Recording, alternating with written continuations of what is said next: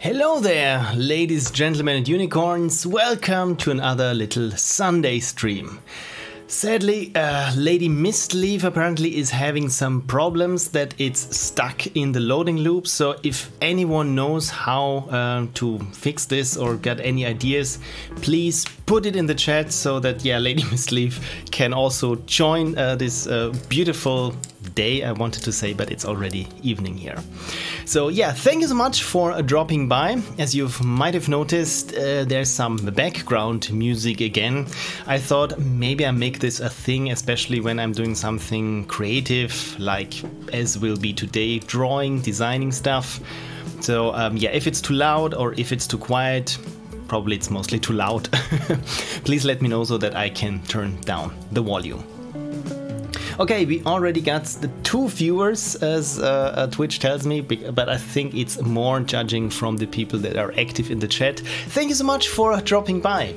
So what's on the menu today? As you probably have noticed, I have my trusty Wacom stylus in my hand. So it's going to be a bit about drawing and designing stuff, as is already, well, you probably have read the headline, so you already know that I'm about to visually mock up, design a strategy game. And what for, you might ask? I'm working on the Ludum Dare 46 post-mortem, and as always I got a couple of throwaway jokes and lines in there. And there's one line where I say, yeah, I'm not quite sure if this, my idea, might work as an action game, so maybe a text adventure or a strategy game. And just for those 2 suggestions, I thought I'd do a little mock-up. I already got the text adventure down, which was a lot of fun because I did it in BASIC in DOSBox. Of course, I could have just made the mockup in Photoshop, but I thought, yeah, if I want to change some things and so on, and maybe even hint at some interactivity and so on. So yeah, basically I mocked up 1.5 screens of text adventure, including this top bar. My inspiration for the text adventure part was the late Infocom text adventure Sherlock, which I had tried out to play by myself, at least for half an hour or so. But at least in terms of the visual style, this was for the text adventure. The other thing is, and this is what we're going to do today, is that I thought, yeah, I need also a archetypical, stereotypical strategy game. So, and yeah, this is at least what I have in store for today, that we all come up together with some kind of, yeah, the thing or screen that looks at first glance, yeah, this appears to be a strategy or a tactics game or something along those lines. Incidentally, one of my favorite gaming magazines, the German GameStar, had the 100 best strategy games in last month's issue. So I thought I could mine this for inspiration, but most of them looked, well, not really like a strategy game. They all looked, yeah, it's weird because from just the screenshots that I saw there, I thought, yeah, I can clearly see it at first glance what is all common to strategy games. But I realized, yeah, maybe I want to go more into the retro game direction because, yeah, for some reason this is more what's to my liking. But then again, I thought, yeah, but I also don't want it to have to be too pixely. So I think what I'll be arriving at is some kind of retro-inspired but full HD screen for, yeah, a strategy game. So yeah, and this is the plan for today. And oh my god, already 5 viewers, so this doubled quickly. Sorcerer says, oh, no video quality options this week. Don't I have settings options? Well, I got auto and 1080p source. Should I stream at 720 perhaps? Well, at least let me check at which frame rate I'm streaming, because I think I went down to 30 FPS unless I'm playing a super fast FPS, first person frames per second. Yeah, it's the same acronym. I just realized that FPS means the same thing. Yeah, let me quickly check at what FPS I'm shooting, but I can't go into the profile right now, but I can go into settings, output, recording, frame rate, video, there we go. Yeah, I'm recording at 30 FPS today. Is this too much? Lady Misleaf says, turns out Twitch hates Edge. Chrome works fine, Edge still hates after restart. I'm not quite sure whether it's Edge or it's just everyone ignoring, or the outright hostility towards a web browser from Microsoft. Could be either of those things. Yeah, at least, well, you have to go with the lesser evil, I think, which might be Chrome. And also, Tutvari Official is here. Hi, thank you so much for dropping by. Yeah, as always, our disclaimer when I say the word that starts with U and ends with unicorn. Let's all have a sip of water. It's healthy to stay hydrated and also fun to stay alive. Depends on where you are, probably.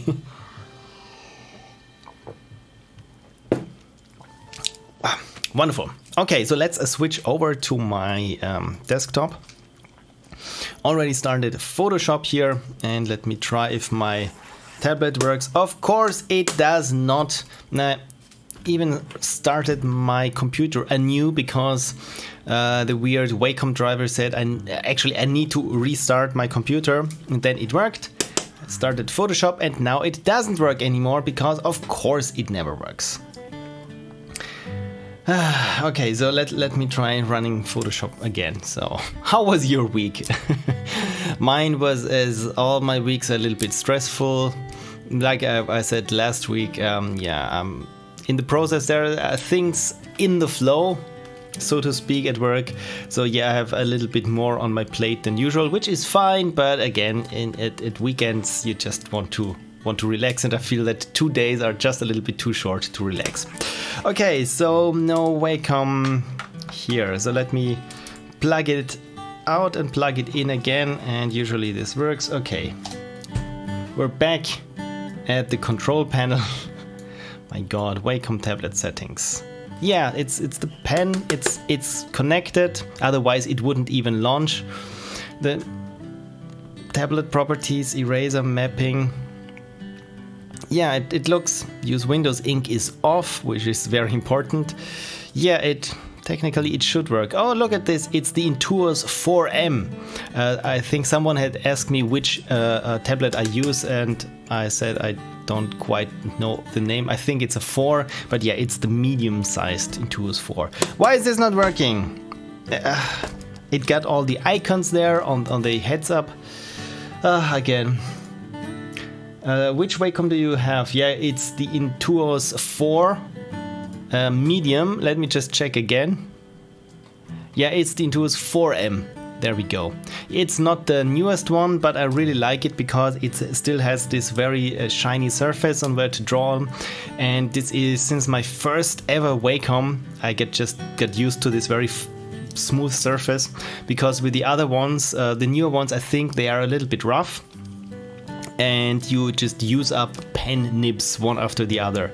And with this one here, I need to change my pen nib like once a year, which is quite good, because it feels like, yeah, Wacom is making their money mostly, yeah, with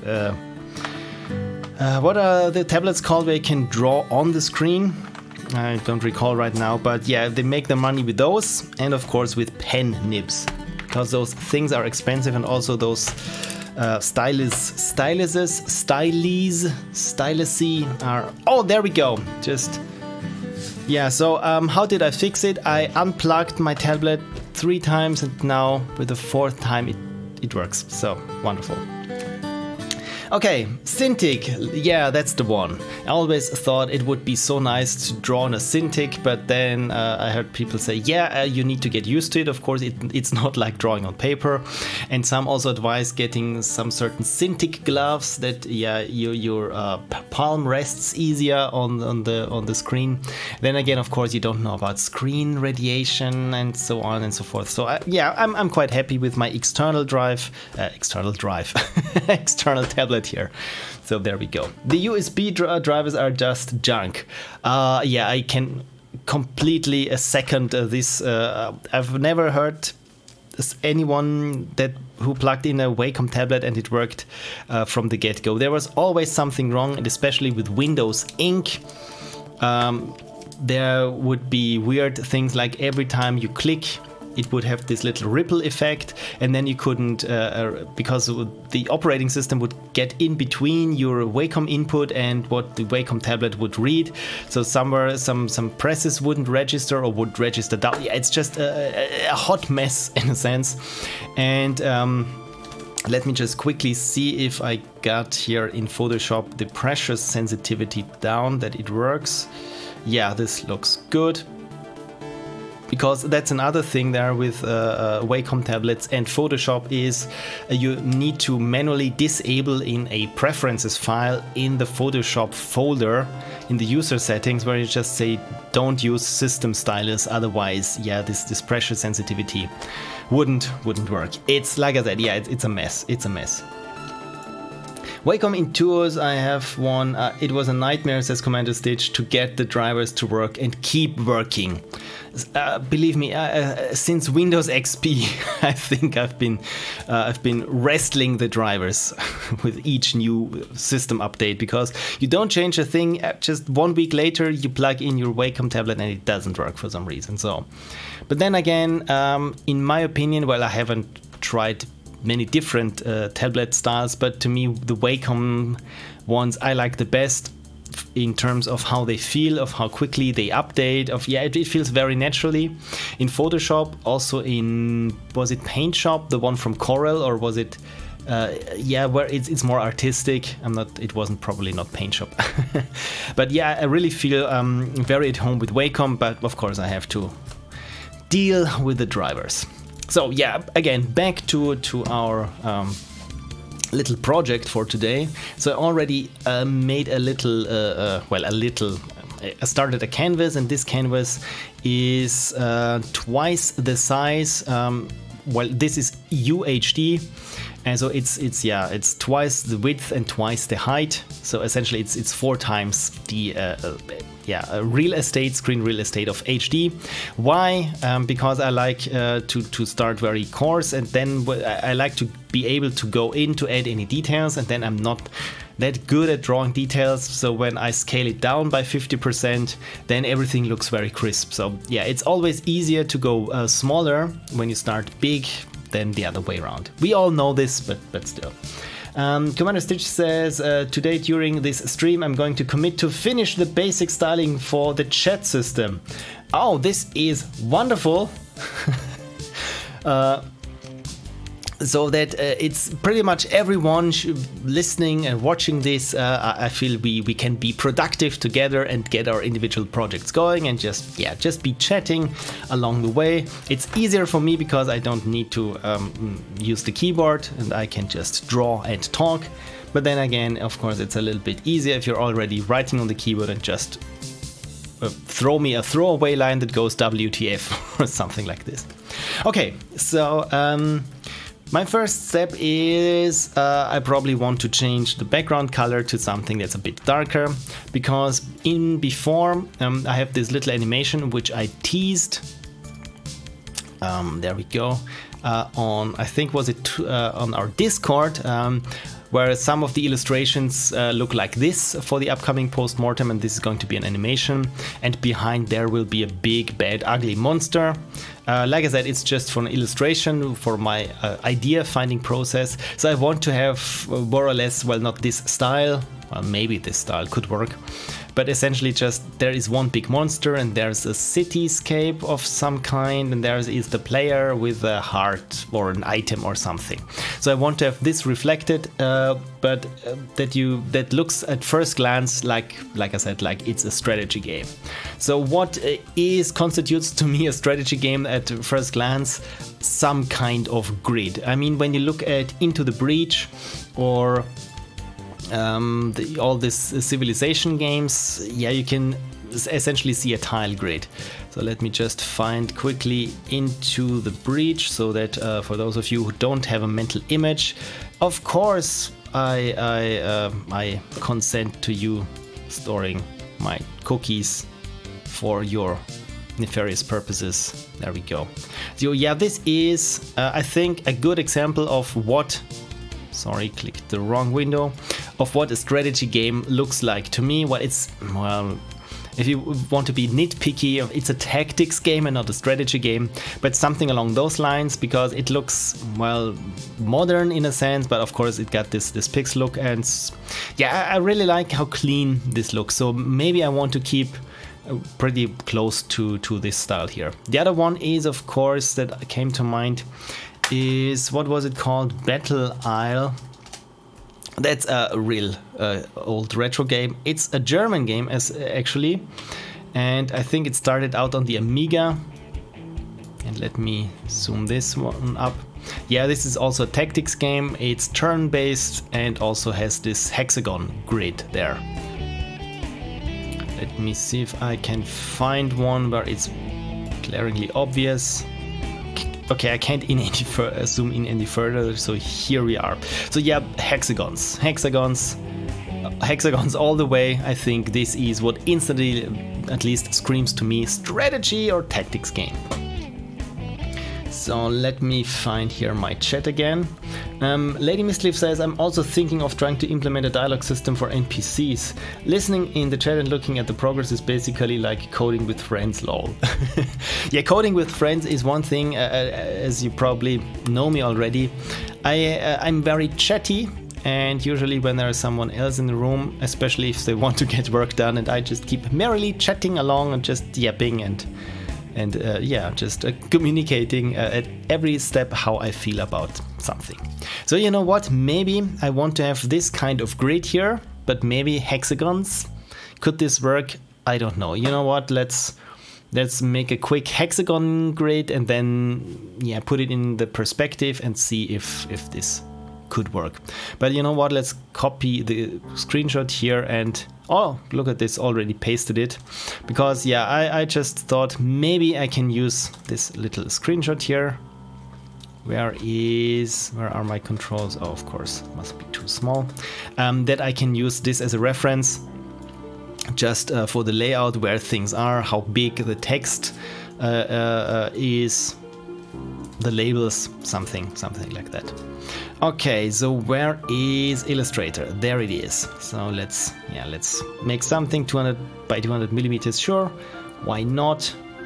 Maybe I should have done this before, because hexagon grids, you might be using them more often than you would think. Okay, so I go with 1 centimeter by 1 centimeter, and then. Okay, first question. I think this one is lying on its side, so I think this is how I see hexagons. Okay, if you hear some weird rumbling noises, it's our washing machine having another one of its freakouts. So yeah, this is just fine. This is just fine.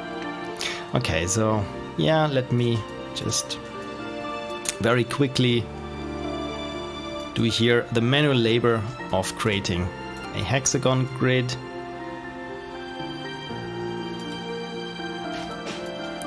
Yeah, something just dropped from the washing machine. So this is when you put something on top of it and then it starts, yeah, going crazy.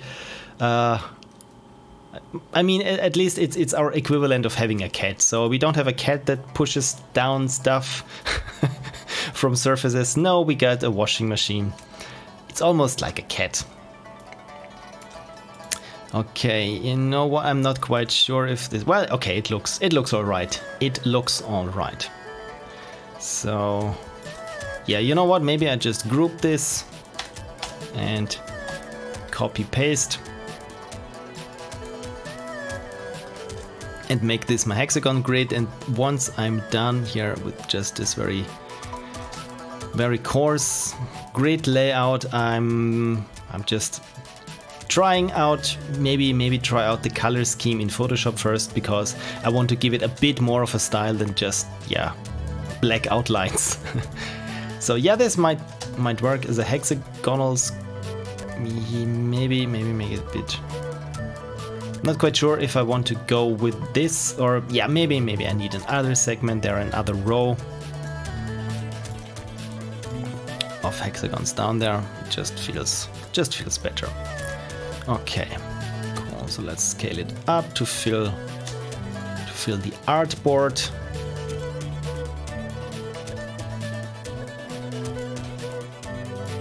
There we go. Cool. Okay, save.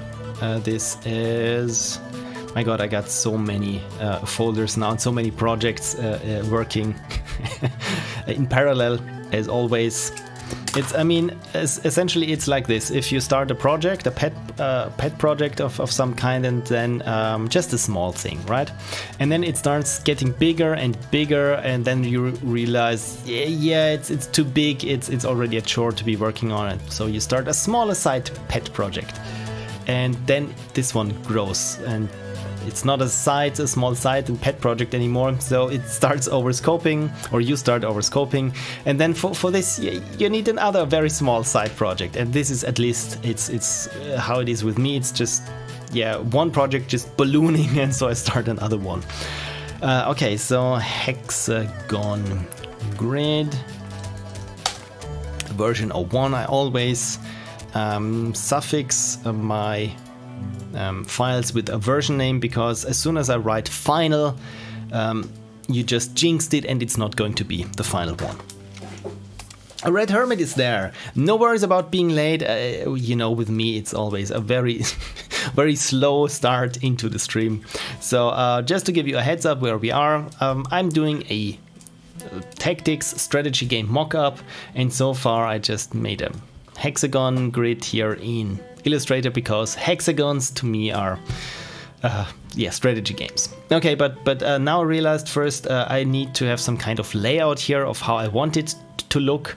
So yeah, I just took this screen here from FTL as a reference, but now I just want to very roughly sketch out what I have in mind.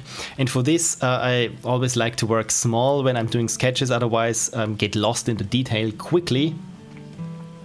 Oh, Red Hermit just subscribed at tier 1. My god, thank you so much for resubscribing and always subscribing. It's always, it's really, it's a great honor for you to keep subscribing to this poor little channel.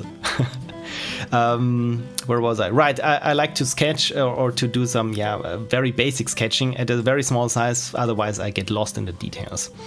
And this is why I started here with a canvas size of double the size of HD, so just that I can always go bigger and add in more details should I want to, but for sketching I really zoom it down, as you just saw, so just that I don't start putting in too many details.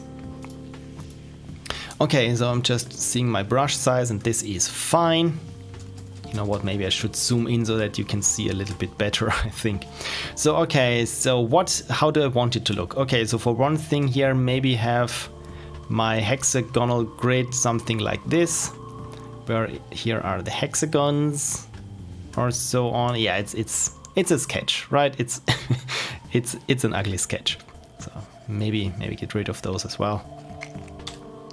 And then I want to have some kind of indication here, a token like on a board game here for the player, as I have it here in my mood reference here. So there might be the player. Okay, so I'm moving the entire layer. So my player would be this one, and I want them to be, let's say, here, and then maybe give them some kind of not a health bar, but maybe just the indicator that they are holding this heart here, as in the other thing, and there is maybe a cityscape on the grid, like you would have it in games like Civilization, and behind it there is a big bad snake-like monster with maybe 2 pincers, or what they are called. Something like this, yeah, and maybe have here some text, something here for the enemy, and other game typical text, yeah, and in the background, what does FTL have in the background? Also, it's just a bunch of stripes then. Okay, then I can do this. So yeah, essentially, yeah, it looks a lot like FTL in this sense. But for me, I think this should be fine. So at first glance, you see, yeah, this looks to be like a strategy game. And L-Japton, alright, it was Lepton, if I'm not mistaken. You wrote me how to pronounce your name, and I think it was Lepton, not quite sure, but good evening. Okay, so with that being said, let's the first thing is, like I said, because I want to set the mood here, I probably just pick the colors from this mock-up here. So yeah, let's do this. The interesting thing here is this mock-up started up, well, it's not a mock-up, it's an illustration. This illustration started with a very strong contrast, and then I milked it up essentially in the post step. So this is why it's dark blue and not black. And you know what? I will do the same thing here. So yeah, it looks like it belongs together. So let me just find the Photoshop file that I can just copy and paste the adjustment layers.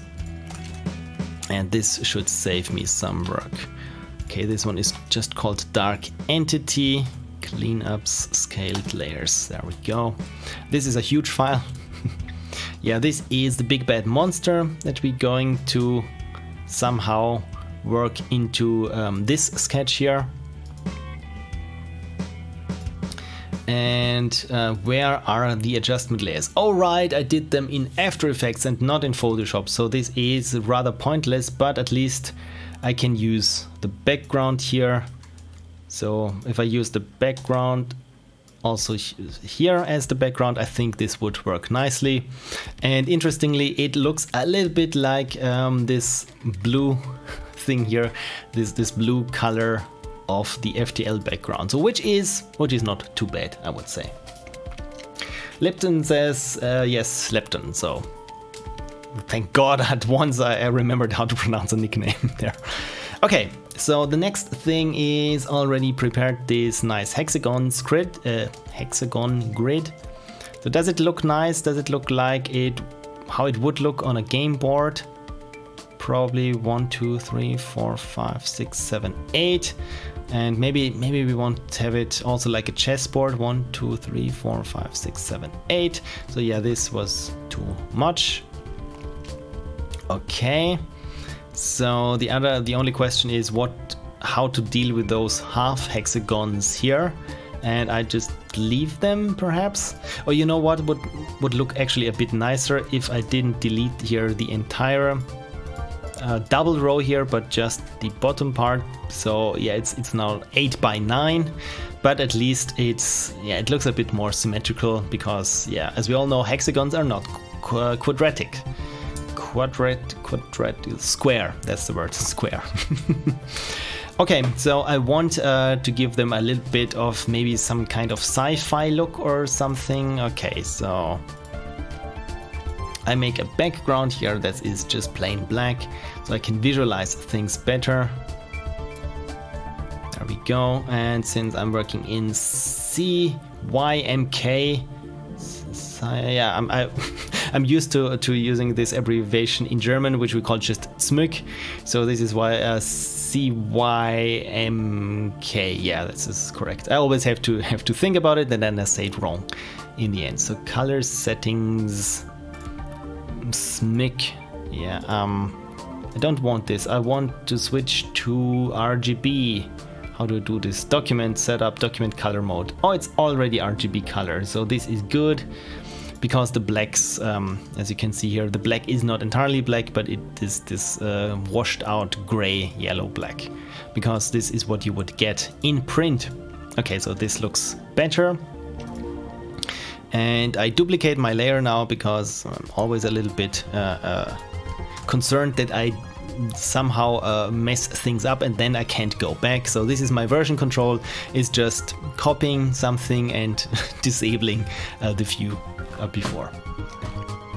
Okay, yeah, this is the color palette we want to go for. Actually, this blue pencil here, the blue color that I used for this very rough sketch, actually I like it. Maybe I just make it a bit more saturated like this, and use this color here for the hexagons for the playing field, at least for now.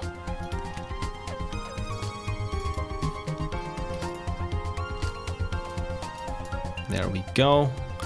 You know what, I also will add this color here to my swatches, make a new color group, include swatches, convert process to global. This is good. So I always like to work with global colors in Illustrator, especially when I'm in the process of finding a certain look, because the good thing is when you change a global color there, of course, it applies to every instances where this color was used. So if you really want to just try out some color harmonies, you don't have to start over and always have to reselect everything. Okay, so this again, we make it black. This is good. And you know what, let's save this again. And yeah, I wanted, like I said, I want to make those a bit more interesting. So I just duplicate those again. And maybe offset their outlines a bit. Let's just experiment a little bit. Okay, path, average, offset, outline, stroke, offset, path.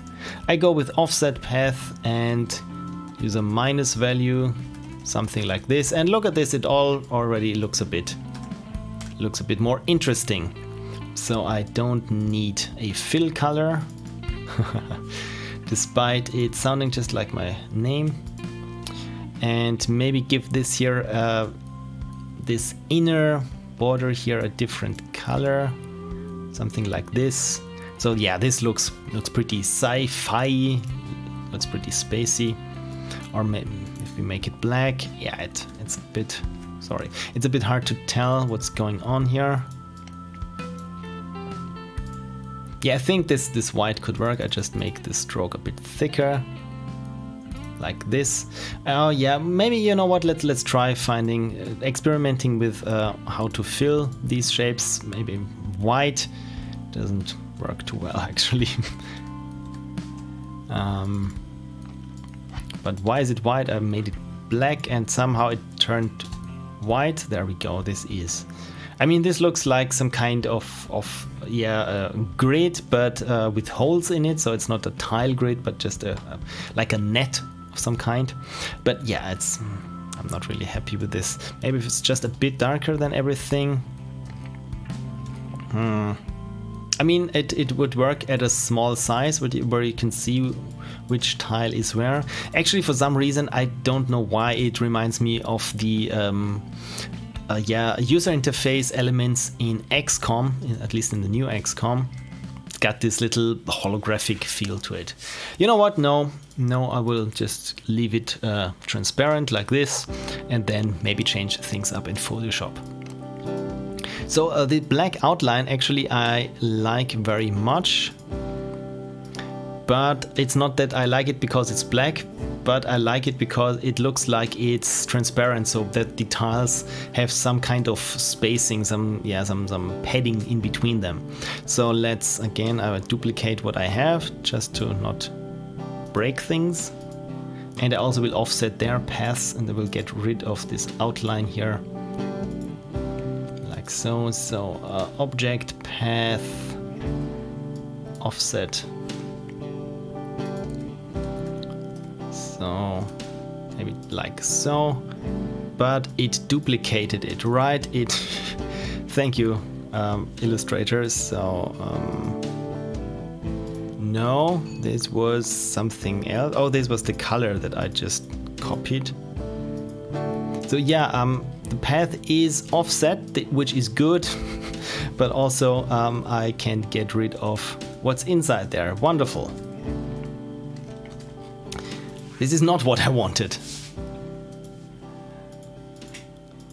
So yeah, good question how to get rid of this. Yeah, you can probably tell that I'm not too familiar with Illustrator. I mean, I know my way around it for the most part, but doing this kind of special thing here, yeah, maybe I just did things wrong. So yeah, let's just delete this, and maybe there was an option where I could change this, the offset value. So again, okay, no border here, and object path, simplify, no outline stroke.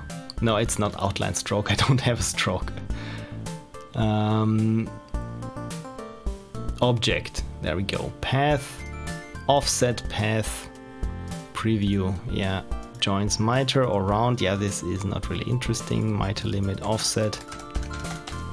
Yeah, this is nice, but I don't need an additional set of paths. I mean, like I said, it looks pretty nice. What kind of effects you can come up with here. I mean, this looks, if I zoom in, you can see this looks pretty interesting and intricate. But it's not what I want. I want -1 there. I want just want some spacing between them. Maybe. Oh, of course. Oh, now I know what the problem is. So it created groups on top of groups, and I want to delete what's underneath. So I'm not quite sure if there's a quick and easy way to do this. I mean, there probably is, but it's not something that I know. So I just delete the underlying ones. Oh my god, this.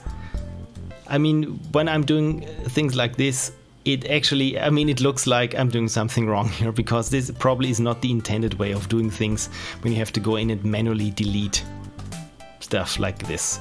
I mean, it always feels to me like, my god, we could automate this somehow. But yeah, now is not neither the time nor the place. But I think I retweeted this a couple of days before. It's programmers are spending hours to automate a task that would have taken them 5 minutes just once. So Red Hermit says, you're not too shabby with Illustrator. I've been using Adobe for 20 plus years and always avoided Illustrator. Yeah, it's weird. Illustrator to me feels like it's the weird kid of the bunch for some reason. I think it's because Adobe, I'm not quite certain if this is true, but I think Adobe just purchased Illustrator from a different company, like they did it with Cool Edit Pro, which became Adobe Audition, and yeah, essentially just changed the icons and the splash screen so that it would read copyright Adobe. But the underlying concepts, of course, are strangely different to other Adobe programs, and I mean, it still persists to this day. So yeah, to me also Illustrator feels like the odd one, the odd kid out. So why can't I select this one? Probably because it's I goofed. But yeah, oh no, it was just a display error. Wonderful. So yeah, this is another installment of probably how not to do things. But like I said, it's for this purpose here, it's fine. It's okay if I spend 5 minutes just manually deleting these parts. Yeah, by the way, sorry for cutting off your comment, Red Hermit. He further writes, always defaulted to Photoshop, but I've already learned some great tips from you. Oh, thank you. And see that I've been doing some things the hard way by doing Photoshop, by going Photoshop with everything. I mean, in the end, as we all know, it's the tools, the right tool for the right job.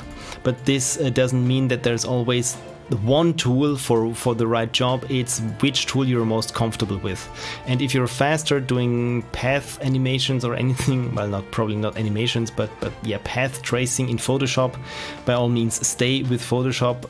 But sometimes when you feel the oats in a sense, and you want really to learn something new as it is, then it can be quite interesting. But of course, it's not when you're already stressed out and in a project and you need to get things done, and you know, okay, with this tool, everyone is doing it with this tool, maybe I should try it with that tool. And of course, the first time you try it, you have a bad experience. Unity during game jams. So yeah, take it for what it's worth from me, because as you know, I've been doing things wrong. Oh my god, I have to do the same thing again here, because of course this, what I did here, is the same thing again. Okay, so let's not do this then.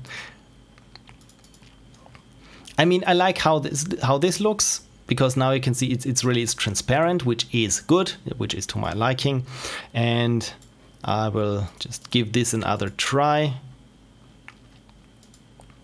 and go here with the transparent fill and a gray stroke, and again try object object, path, outline stroke. No, it was not outline stroke. Why do I always keep defaulting to outline stroke? Maybe I'm having a stroke. Okay, so again, select everything. Good. Object, path, offset path. Probably it's because both things are starting with an O. So let's go by offset of -1 millimeter and get the stroke white and make it a bit bigger. At least, yeah, the stroke. Like, yeah, like this. Looks a bit like some kind of ice field now when I'm looking at it smaller, but yeah, I think this should be fine. At least as a starting point then in Photoshop. Or you know what, maybe I want to have this, sorry, this is undo. Maybe I want to have the path offset even a bit further inwards. So undo, undo, there we go. Edit, no, object, path, offset path, and it's not, let's go with -2 millimeters. And maybe not entirely white, but maybe just a very bright blue, because then I can just change the hue easily in Photoshop for everything. Yeah, I think this looks better. Yeah, actually let's go with this. I will save this now, and yeah, it's not transparent, it's white. Cool. Actually, I like this kind of. It looks a bit like a 70s wallpaper in a sense. Probably needs different colors, but yeah, there we go. Lady Mr. Leaf also writes in the chat, again sorry for neglecting the chat. My last LD I collaborated with Lilo Cormick and Joshua McLean, so I didn't have to touch Unity. Thinking of learning pure JavaScript since I'm always drawn to it. JavaScript, a lot of people hate on JavaScript, and to some extent I can understand why, but recently for work I had programmed a lot with JavaScript for a script in After Effects. So the After Effects scripting language is JavaScript, and some things are pretty weird in a sense, especially in terms of scoping, but once you wrap your head around it, it's quite a fun programming language, and I can really see how many people started out with JavaScript because it's fun. It's like coming back to quick basic, and you really got very quickly some nice well, it's not nice programs, but you can get with just a few lines pretty powerful results in a sense, which I very much enjoy. Okay, so let's bring this over to Photoshop and see what we can do, because we probably have to do something. Place embedded or place linked? You know what? Let's embed. And HL.12345551, apparently, I'm sorry for spelling your name completely wrong. Wanna become famous by followers, primes and views on, oh my god, yeah, this appears to be some sort of spam, but you know what, I will try to gift a sub. No, I think someone probably, I think this is spam because I'm not interested in buying followers, thank you very much. So yeah, maybe I will ban you. I'm really sorry, but there we go. Well, I'm not really sorry. This was an outright lie that I'm sorry for banning someone who's spamming. But hey, I think this lends my channel some kind of legitimacy that I'm already big enough to be spammed. Okay, so let's bring in now what we just did in Illustrator. So setups, we have X. Game strategy game mockup, there we go. Hexagon grid, bounding box, page, yes. Oh, good. So let's go with this size, and then again I just duplicate it here in case things go horribly wrong. Cool. Okay, so now I want to give it this perspective slant there, and for that I can try to turn it into a 3D layer. Create 3D layer from file. No, I want 3D spherical panorama, new 3D extrusion, new mesh from layer. Postcard or cylinder, donut, head pyramid, my god. Photoshop 3D again is like my last resort, or when I'm very lazy and I don't want to go to After Effects or even Maya to get proper 3D, but yeah, for now I think it should work fine. So I think a postcard is what I want, which is just a billboard. So you are about to create a 3D layer. Would you like to switch to the 3D workspace? Okay, and now all my layers are gone. Wonderful. Red Hermit says, that design reminds me of this awesome logo I've seen for the Morimoto Moon Colony. And already posting a link there. Yes, this Morimoto Moon Colony thing here, I already had it for myself printed out. So essentially this, I didn't really come up with this, but now that you said it really looks a lot like it. The original design is, of course, for those who really know, the Morimoto Mars Colony. Morimoto Mars Colony from the Journeyman Project game, which is, I think, one of my first CD adventure games that I had, which came with my first CD-ROM drive, which was a double-speed CD-ROM drive around 94, 95, so it was one of those very first games. And the Mars Colony already had a logo, and it looked like this. So essentially I just stole it, and one person told me that the kanji that I used there said, or even still said Mars, so I just changed it to Moon Colony. But why would I come up with this? And this goes back to my very first steps with Unity, where I started making a moon rover simulator game. And I think maybe this is still around. Let me just see it if I can find it on ModDB Pixel Prophecy.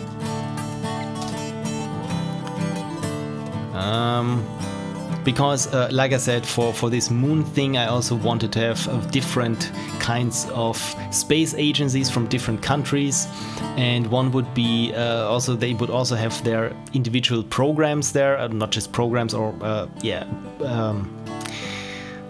what's it called? Not companies. Yeah, the company, different private companies would have also their logos there. Sea of Tranquility, this is what I would have called it. So let's try this again. My internet for some reason is very slow as my double speed CD-ROM drive, as Red Hermit points out. Your rendition is great of the logo. Oh, thank you so much. It's stolen. It's really not that much of a rendition. But I liked, for some reason, I really like this logo so much. It has this very sleek and nice appeal that I got it even for myself on the hardcover notebook, just because I like the logo. It looks so slick. So this is, of course, you steal only from the good ones. So apparently I got a Cloudflare error because something between Frankfurt and the ModDB host has problems.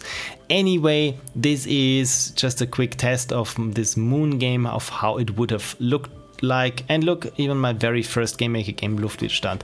Wonderful what you can all find by Googling your name. So yeah, now I really can see it, how closely it looks to the logo. Okay, so I want to give to just slightly rotate it into the distance. Photoshop 3D, how the hell do I do this? Properties. So I got something here. There I got, down here I got camera controls. So the question is, do we want to rotate the camera, or leave the camera as it is and only rotate the card, which I think is preferable. So let me find 3D print set. Oh my god, 3D print, I don't need to print this. Scene.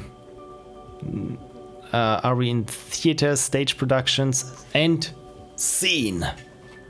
Okay, let's try it differently. 3D. Okay, so there's much more to be found here. 3D, a circle panorama, paint system.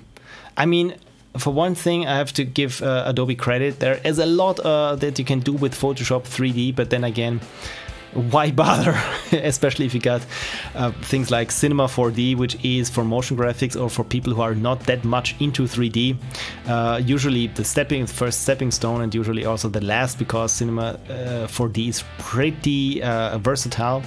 Or you go to Blender, and Blender, since the last time I looked at Blender, it's just amazing of all the things that you can do with Blender. It really developed from something small and crummy to something that's actually a viable alternative to the likes of Maya. So, but what do I want? New mesh from layer, and I want to maybe a window 3D. Yeah, I got the 3D window, which is good. Is this the 3D window? It's probably not. Where is the 3D window? Oh, it's down there. This, okay, good. This I can work with.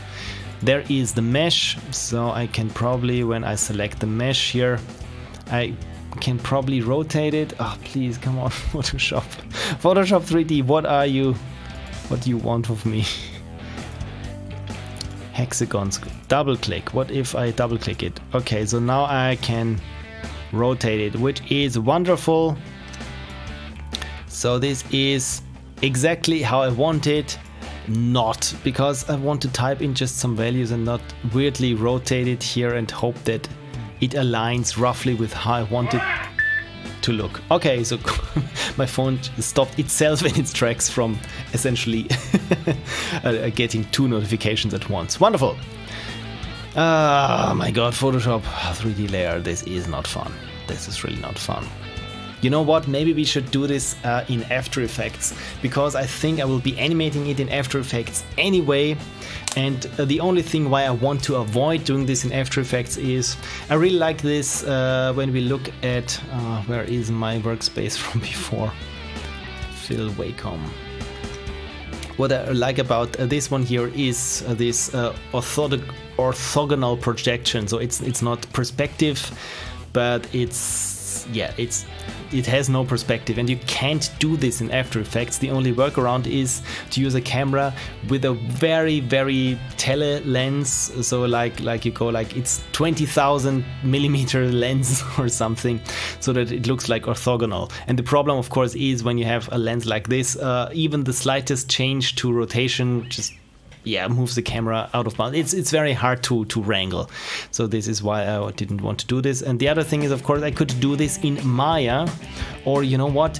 I just realized even Illustrator has a 3D space here, but I haven't worked with this one. Usually when I activate this weird 3D thing here, the most important thing to me is this X here, otherwise it stays open. So if you ever accidentally click this perspective grid tool here, and then you change to other tools and you can't get rid of it, find this little thing here, select this button here, and find this little X there, and when you click it, then also this grid will go away.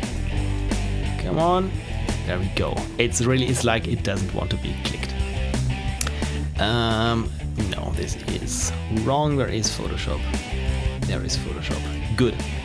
Okay, by the way, I neglected the chat, because here in my stream manager, for some reason, I still have this chat bot, this whatever it was, open, that was trying to sell me subscribers. I was just, Red Hermit says, I was just thinking I would go straight to Photoshop and skew perspective in the layer, but this looks much better. Yeah, this usually what I would do, but I want to do things right for once.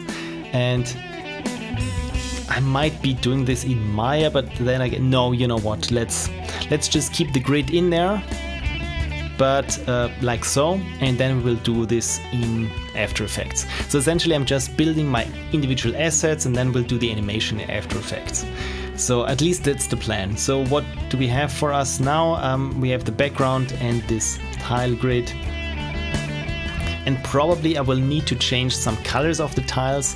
Like I said, maybe I want to have some tiles that are grouped together by a certain color or so, like you would see with strategy games. But I think I will do this all in After Effects. So this is a bit problematic now, because we really need to envision how things would look like in perspective. So I'm I'm really going to take this alignment of the grid here as my reference. So just keep this here. Because like I said, I want to draw the other assets that I need. Paste, paste. There we go, copy and paste from this layer. So something like this. Yeah, maybe a bit more oblique. Like so. Yeah, this probably could work. Okay, finally, let's get cracking and draw something. You know what? Like I said, it's really hard to envision how things would look like, especially if you don't have your bottom line grid there. So let's make a new After Effects composition where I place the layer and just tilt it how I want it to be, and then take a screenshot of that and work off this in Photoshop. So it's the classic back and forth. The unicorns would be proud.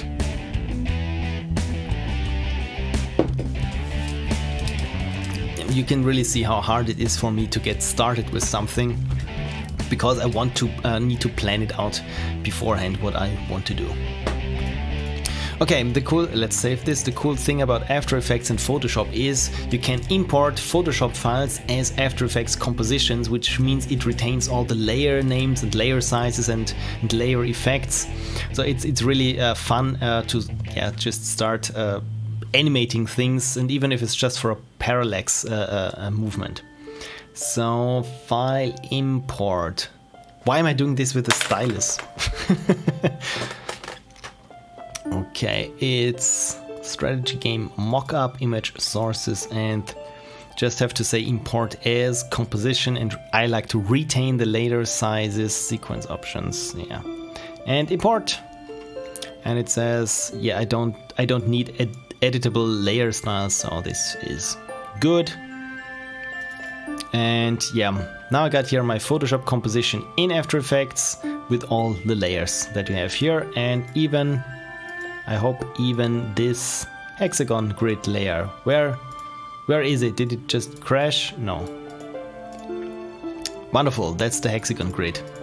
Okay, cool. So I turn it into a 3D layer, like so. And nothing much changed, but now I got additional controls here in rotation for not just one rotation, but for each axis I got rotation controls. So let's take it like this, and no. And like so, it looks already kinda neat.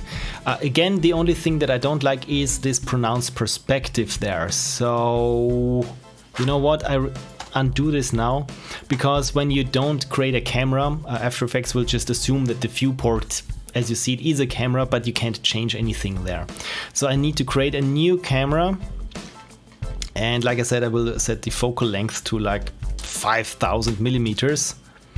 The cool thing is when you create something as like a camera and then turn everything to 3D layers, everything is like as you would see through the camera. So it's not like you're already zoomed into 2 pixels or something. No, it's just aligned essentially to this camera. So now if I turn it, it looks almost orthogonal, and this is good. So 45 degrees there, and 45 degrees on this axis. No, not 45 complete rotations like this. Okay, you know what? This is much less painful than the Photoshop 3D space. So I mean, right now we're not seeing the upper side, but the underside of it. But again, it doesn't really matter. So just looking at 35 degrees, just trying to find a nice angle here. What's this shape called? Is it a losange or something, how you pronounce it? I'm never quite sure, and this is why I avoid using this shape, so that I don't have to use the English name, which I'm not 100% sure of how it's pronounced.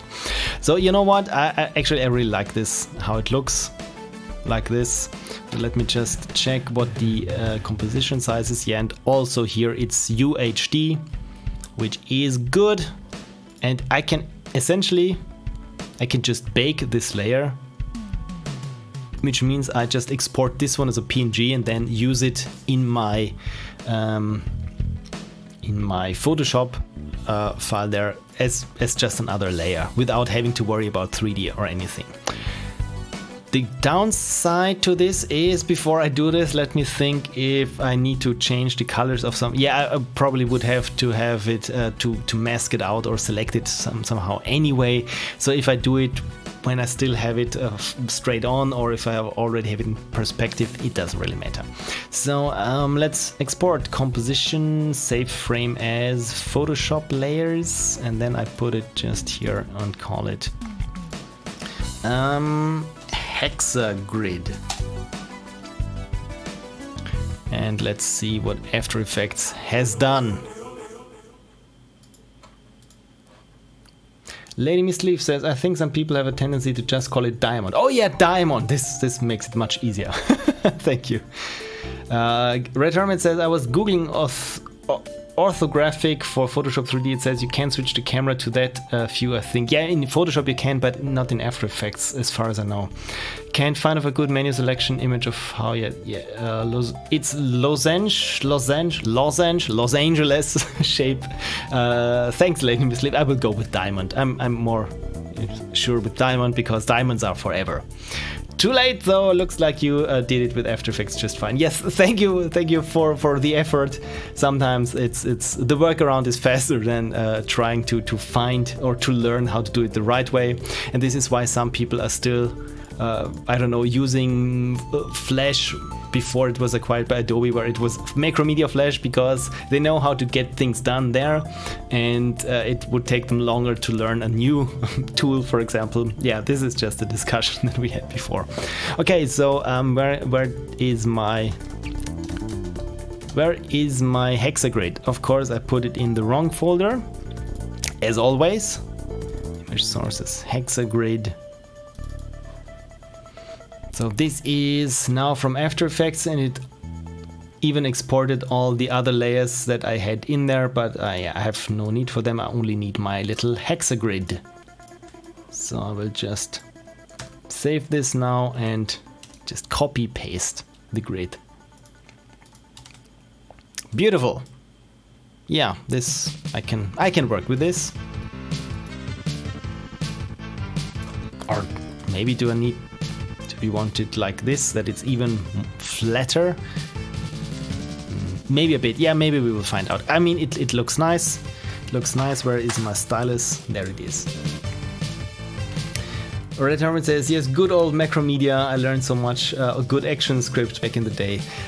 When I had the first idea to really get into object-oriented programming, I found this tutorial where they tell you how to use ActionScript actually, and this was just, I don't know, a couple of months before Adobe said that they will put essentially Flash out on the green pastures somewhere on a farm to the north. So essentially I thought, oh my god, maybe it's a good thing that I just was dragging my feet and not really getting along or getting on with the tutorial, because it was a dead language in a sense. But ActionScript, I did a little bit of ActionScript, and also it's like a bit like JavaScript.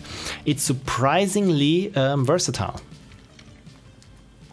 The Ink Skeleton says, hey Phil, I've been here since the beginning, but I was chatting with friends and I'm gonna code with you all. Sounds fun. Yeah, I'm happy coding, and again, if I'm talking too loudly or too irritatingly, just put me on mute. It's fine. It's fine. Okay, so let's draw something then. Finally. I mean, we're 1 hour in and I didn't draw a single stroke. All I did was this hexagon grid there. Okay, maybe this grid is a bit too bright for me, at least so that I know what I'll be doing. But it, like I said, it just has to look like a strategy game. So let's draw some kind of player shape then. Maybe let's draw them on somewhere on here. Yeah, right now, if you haven't noticed it, I'm just sketching that it looks like a piece there, or maybe here. And then I have couple of things here for the cityscape, so just that I know where to put things. And then the monster, the big bad monster, and this monster will probably use up many tiles, like 1, 2, 3. You know what? It's a monster that uses up 5 hexagrids there. So what does the monster look like? It looks like this. Spooky. So, but how would I draw it from the outside, or at least from this view? It's a bit problematic, but yeah, you know what? Essentially, it's just a cylinder. So I will go with some kind of cylinder. Then I mean, the monster needs to be a bit smaller and the player a bit bigger to be readable or legible. Okay, let's try again here. And so it's got this kind of, I went with this kind of cobra-like head. So maybe this is a bit too thick. Let's try again. So what does this head look like from this perspective? Really, I'm not a good artist, so yeah. Just put this one here as my reference. Hopefully this helps me a bit. But I think I painted on some light rims for the lightning, so maybe this helps me or would help me, but I don't quite see it. Maybe it's just too dark here. Let's brighten this up. Yeah, not quite sure where things are, but it just has to roughly look like this one. So again, let's try it like this for the monster.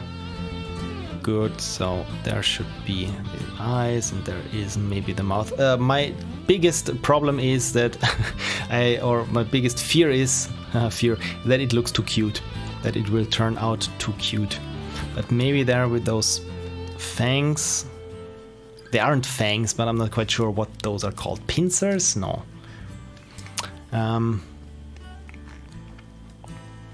Yeah, I think something along those lines there. I need to draw in the eyes, otherwise I really can't tell.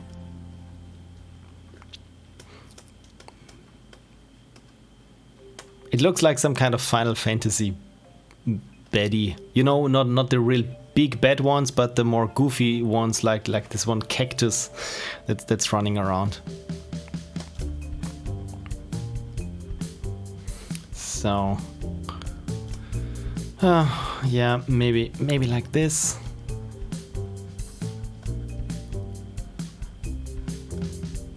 I think this could work.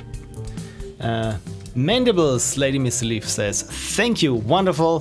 Where were you all when I was having my English tests? It's cool, and couldn't think of all those wonderful words. This is why I always say wonderful. Other people say tremendous to sound smart when they don't know a word. But this is just fine. Maybe it's a bit too thick here. Maybe it's a bit too thin. It has some kind of Final Fantasy Tactics vibe for some reason. I don't know. But I mean, if you see this thing here, this one here, and then a couple of seconds later you see this mock-up here, you probably can, at least it should look, well, related in a sense. Okay, so Red Herman says, yeah, Cactuar. Oh, Cactuar. This is what it's called in English. In German, it's Cactuar, which is also fun because Kack means crap or shit. I mean, with the CK. But yeah, we were not too old back then, and it was just a source of constant amusement. So let's do these mandibles then. Again, for those who are interested about which brushes I use, usually I get here what I call Phil's pencil and Phil's detailed brush, and those are usually my go-to brushes because if they are too fine, then I lose myself in detail. So this is why they have this very ragged outline. So just trying to, yeah, maybe something like this. This could work. It's got a nice outline. It looks a bit menacing, I hope, and it looks like a strategy game in a sense. I would hope. Okay, then let's. I think this is essentially it. So let's just check here the composition of the entire thing here. So maybe I can move this down. And yeah, maybe they are a bit,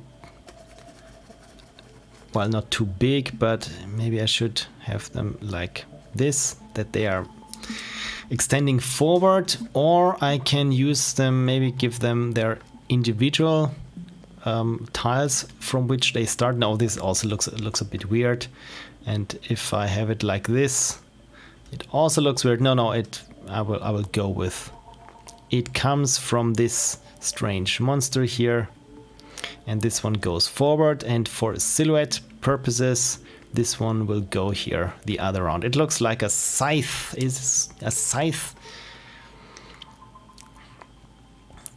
Yeah, I think this could work. So now it's just making things pretty. Okay, for one thing, I need to clean up here the outline on the monster. Again, for me it's just important that the monster looks somewhat monstrous and not too cute. So I think this is good. Well, it's not, it doesn't extend that far, but this is okay. So I use my Phil's detail brush, which also has a ragged outline if I zoom in, but it's not as ragged as my other brush. And so yeah, I just go from the very coarse outline and then move in and yeah, just clean up most of the edges. And because like I said, I'm not that good of an artist, and when I have a rough outline, it hides some of my inconsistencies, or where I'm not doing a very good job at staying drawing straight lines and so on. But yeah, if the outline is ragged, it could pass as intention in one hand, and which is more important even, sometimes it changes the outline, because especially if you're drawing very small, or yeah, at the thumbnail size essentially, and then you start imagining details where there are none, and suddenly it's a cool, interesting tool to get your imagination a little bit going. So okay, so those were these things here, and now I clean up this shape here. And then of course I will add all the typical game stuff, like maybe there's a ring down there, or all the tiles the entity is on is somehow illuminated, or has some other kind of highlighting, and so on and so forth. Red Herman says, looks like it's saying, come give me a big hug. Oh dear, no. Does it look too cute? It looks too cute. Maybe, maybe a little bit. Oh dear. Yeah, you know what? I will finish here the outlines and then see what I can do. Okay. Maybe I want to animate this, like I said, in After Effects, like it will. Like it is actually in a game or something. So maybe I want really to separate what's going on a layer, because right now I was on the wrong layer and then started drawing here details, and now this part here is part of the entity, the hull, the torso, or whatever you want to call it. Okay, so this looks good, I think. Give it also this kind of strange thing that's, yeah, that it's not entirely smooth there. And maybe I will also draw in some of those nasty hairs, like spider hairs. It's really, ugh, just gives me gives me all the cringies. Okay, so those are the mandibles. And here's my ugly smoke monster. Does it come out like this, or does it somehow has weird tentacles? You know what, I will go with weird tentacles because I'm a fan of Lovecraft, and this guy was afraid of pretty much anything that didn't look exactly like him. And if something looked exactly like him, he would also probably been completely scared. Pixel Prophecies, read up for more input. Oh, good.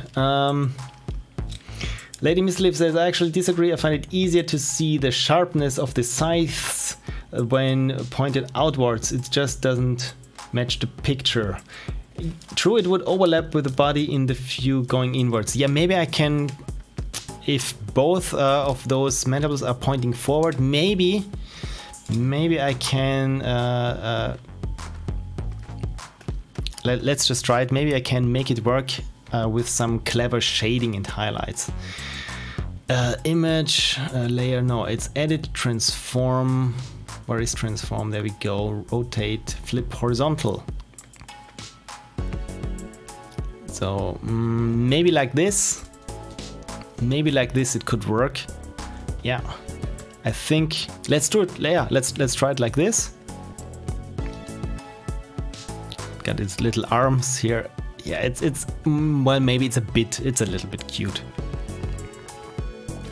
And then I will try to separate them from the torso. Yeah, this is another artist problem. You want a readable, a legible silhouette, but you also want to give a certain impression, and in the end, yeah, it's all about problem solving. So yeah, it looks a bit like the roots of a tree now. And now here it's inside this one, yeah, but I think this is okay. This doesn't have to be a city tile. Cool. So maybe I'm too defined on this side here, because I like it if it looks like, you know what, I could do that it looks like it's coming out. We don't really see where it comes out from, because it's going to be some kind of black fog, black smoke there. It's always the same with my monsters. There's some kind of nebulous and huge and looming, and there's always lightning somewhere in there. So okay, let's get the outline here going.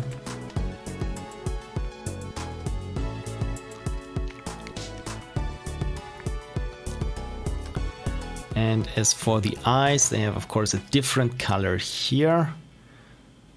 But I think I changed the color of the eyes anyway in After Effects, so maybe I just want to keep them also on a separate layer there, so that I can change it on the fly as I need it. So let's just pick EGA green, which is this beautiful tone here.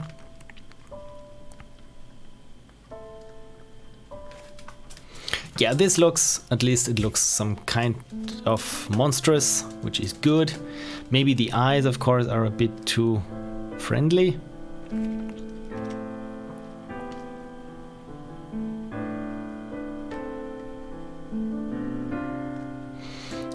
My god.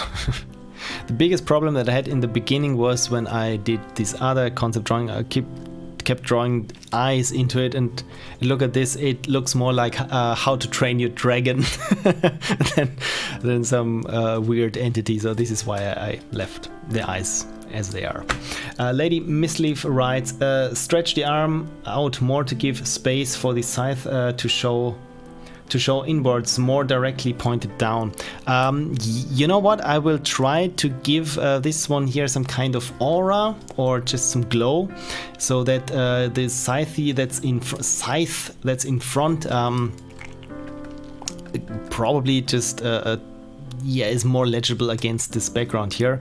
So for now I'm not worried about this, but I will be in a couple of minutes probably when I feel like I'm done with this one here. What of course I have been drawing the eyes and also on the other layer. Okay, but not too much. This is good. This is good. So for now let's I will just try to spend some time there on this weird fog thing here, the ground fog. So we'll use a charcoal brush. And maybe I can use also the fog here, maybe because if it's not black but some other color, maybe I can use this to my advantage. So you know what, let's just try this. I give this a different tone, and of course it's on the wrong layer as always.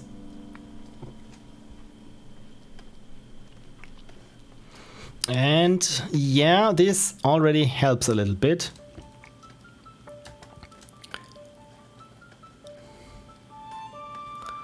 Of course I need to work in those little arms then, but I think this, yeah, this actually helps. Sorry if we're giving you too much input. No, it's really good. This is really what I like about those streams, because you're constantly, when you're working alone, trying to have this dialogue with yourself, but sometimes it drives you crazy because you can't be sure about something, and it's good to have an outside party looking at things and giving feedback. So this is not what I wanted to delete. So yeah, it still got somehow cute arms. I have to admit this. But yeah, the other thing that I wanted to try, regardless of this fog here, you know what? Let's name names here, especially for the layers. Call this just arms, and what is this? Fog or smoke, and we get here torso. And save.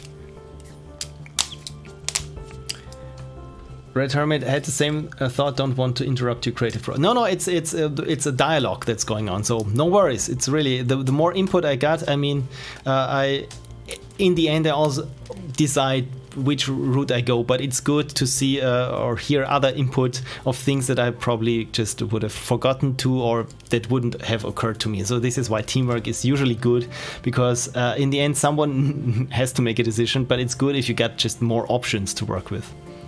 So okay, so there are the arms. Because the other thing that I wanted to try to give it yeah, a bit more character is to have it, like I said, some sort of reflections that you would see it. And maybe the sky, this is a very like carapace kind of yeah, material there, and maybe the sky is being reflected at the edges, kind of a Fresnel fashion there. Again, this is very just trying things out. Let's deactivate the fog there. But maybe in conjunction together with the fog, maybe this could work. I mean, this looks ugly now. I need a different brush.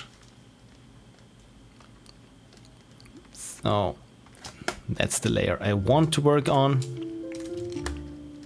And no, I want to pick the color. Of course, I'm having my eraser there. Okay, so the brush that I want is Phil's Detail brush.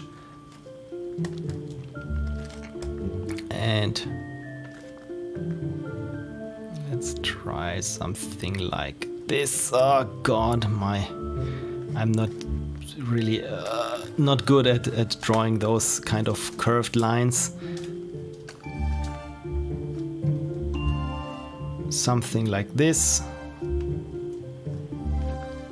Let's try it also here.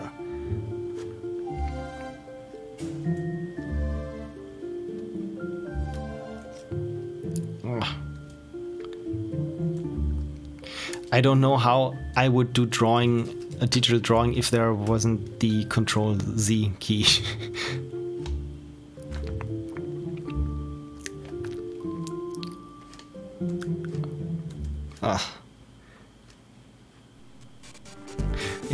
It's too much what I'm drawing here now, but just so that I can spot for myself where I need those highlights and where I can go without them. The reason why I like to draw all those shadowy things is I like to not draw what I can't draw. So this is why everything is very dark with me, so that only you see what I'm able to draw. And Mr. Julius is also here. Hello, and it says, hey unicorn. So I have to drink. Cheers.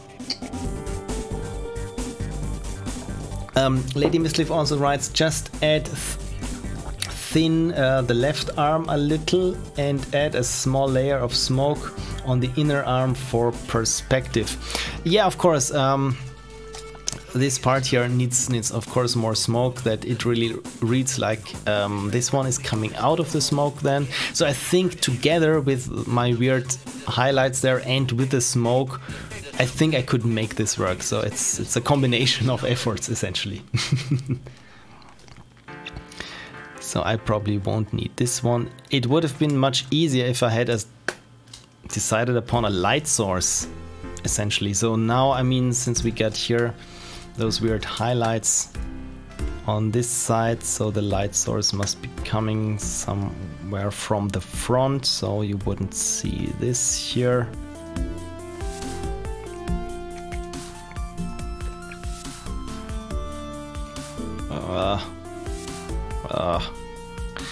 Yeah, this is not how highlights work. But I think I can get away with it because it's not realism, it's more of a cartoony rendition of a big bad monster. So yeah, always the duality of painting something and then immediately deleting 99% of it and then just trying again and again and deleting everything. This is the eraser now, and starting from the top.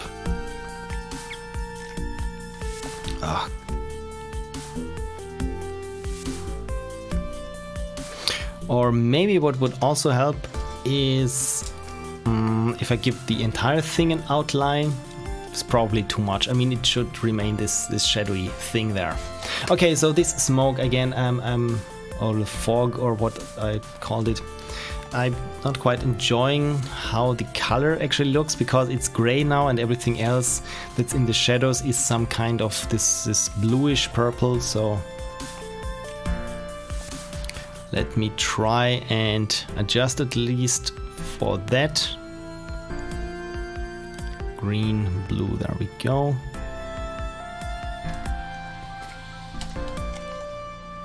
Okay, now since it's not gray anymore, it's much easier for me to just use the hue and saturation and to change the appearance of this smoke. Lightness, yeah, not touching the lightness, but the saturation. Something like this, perhaps. Yeah, I think this could work. I think this could work. Well, I could be a little bit chaotic. I'm sick, so I had to continue a long Polish tradition of drinking vodka with pepper to get well. Oh my god, this is really a Polish tradition.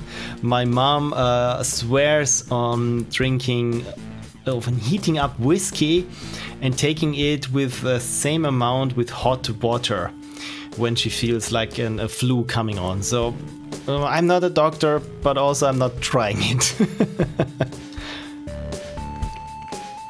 Okay, so for the smoke I got also here my brush that I call salty fill, or no, it's fills salt. It's like, yeah, with a salt pitcher. That's if you can't tell it, I zoom in a little bit. So this is what this brush does, which I enjoy very much for just making something dirty or greasy. It's just giving it a hint of salt. And I think this also would work here for this entity. Okay, so but let's address here that these arms need to peel themselves somehow out of this fog. Maybe the fog is a bit too strong, so I just diminish it a bit. Well, not too much, it still needs to be legible. Yeah, maybe like this. Yeah, we will come back to it, should we need. Okay, so the arms, let's save in the meantime. Oh, by the way, I'm always drawing at 16 bits. There we go, 16 bits per pixel. Because especially when you're doing a lot of blurring or very smooth gradients or something, you need the additional precision. And thankfully, with my amazing Threadripper, I think my computer is able to take it even there in UHD resolution. Okay, so the arms, how to have them peel themselves out of this fog. I just create a new mask for the arms and then just use my salt here on the mask, and it looks okay, but of course now it gets transparent. That I don't want, especially here for the foreground. And now I need the rest of the smoke there, or the fog.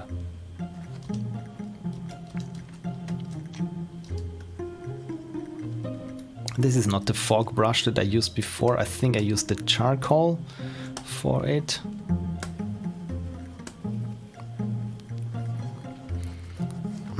It still needs to be a bit more smoky and black in some instances. I'm always, when I'm drawing something, I always look at my navigator, because this thing here, where I can just set, yeah, where you want to, which portion of the canvas you want to see, because here I always have the entire picture at a glance. And as always, if you can read or discern what's important at a very small size, then you're good. Then you're good. Oh, Mr. Julius says, I can't say I didn't like it. And Red Herman says, my Polish godmother used to do that, always added a spoon of honey too.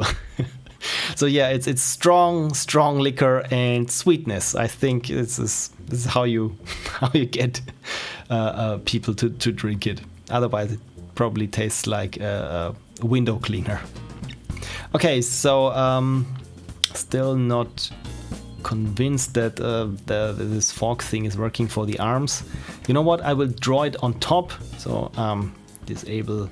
Yeah, this was the mask. I don't need it. Right click, disable layer mask, and I will just draw here the smoke on top.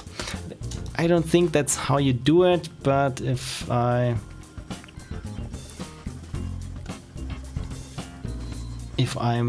like this, I think I can make it work. And you know what? It kind of works. I'm actually surprised how good actually this works. Yeah. So do we need more smoke here on the bottom? So maybe it's not like these tree roots where this thing is coming out, but it's coming out of just gray smoke. You know what? Let's try this. Where is my torso? I would just use also a very soft eraser like the charcoal, so that it's not very clear where this thing ends and the smoke starts. You know what? I think I like it. I think I like it. This fog is here, so let me get. The only problem that I have now that I got here fog on top and in the back, but I think this could work. I think this could work. Also, like I said, with this highlight here that's painted on, this is good. And you know what? Let's add some more of those highlights. I should have saved the color. Yeah. And I will add some more highlights there on the torso. So I just made a mask that I can't draw outside of my selection, but apparently I even can't draw inside. Oh, of course, I probably have a wrong color selected. There we go. Yeah, this is probably a little too subtle. Let's go with my, where is it, Fills Detail brush, and just scale it up. So yeah, you can see I can't draw outside, which is helpful.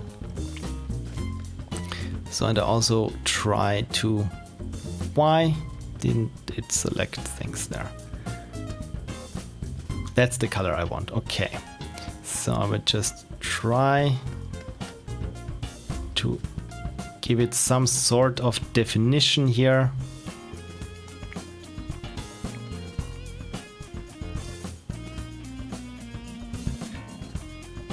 Again, since I'm not quite sure what I'm doing, I just draw a lot and then with a soft eraser brush probably delete most of it. And what keeps sticking around and still looks kind of okay, that's what I keep. So let's assume here is a light source in the back. That's casting here something. So this is kind of cool actually.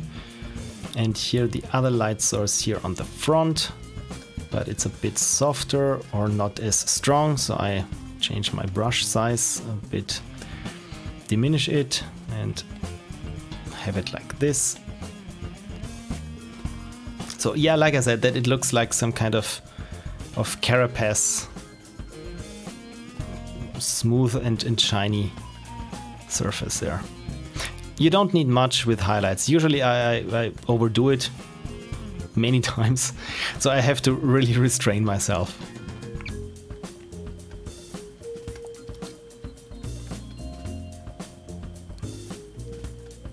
This arch here on the eye, this is also something here. This is why I'm trying to give it some, to pronounce it here a bit more. So yeah,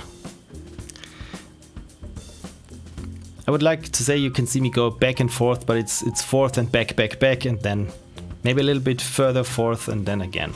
But you know what? Look at this. It kind of works. I have to say it kind of works. Mr. Julio says that looks like a worm head. Yeah, actually, it's true. It doesn't look so much like it's the dome of whatever head this thing has. You know what? I'm okay with that.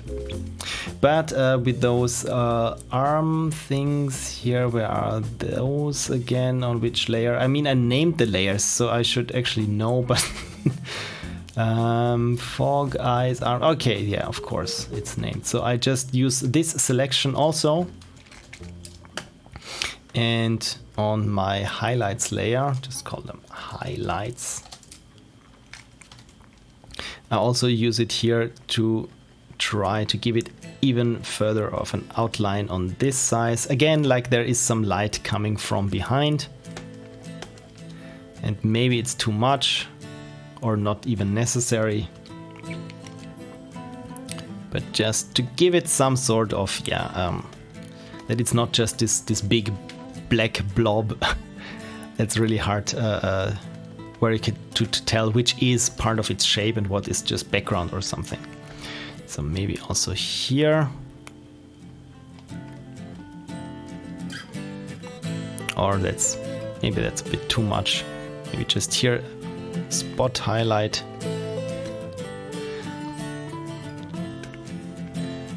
And just to try things out, I will make it even brighter, like this, which I think is beneficial to it. Maybe it's a bit too much now, but it really helps to get, yeah, the shape essentially. Red Hermit says, looking good. So I think I will mostly leave it at that. For some reason it looks like this, its left arm is extended a bit further forward than the right one. But you know what, I think it almost gives it some kind of dynamic pose in a sense. So yeah, I think this is good. Save and make the edge around the eyes a bit sharper.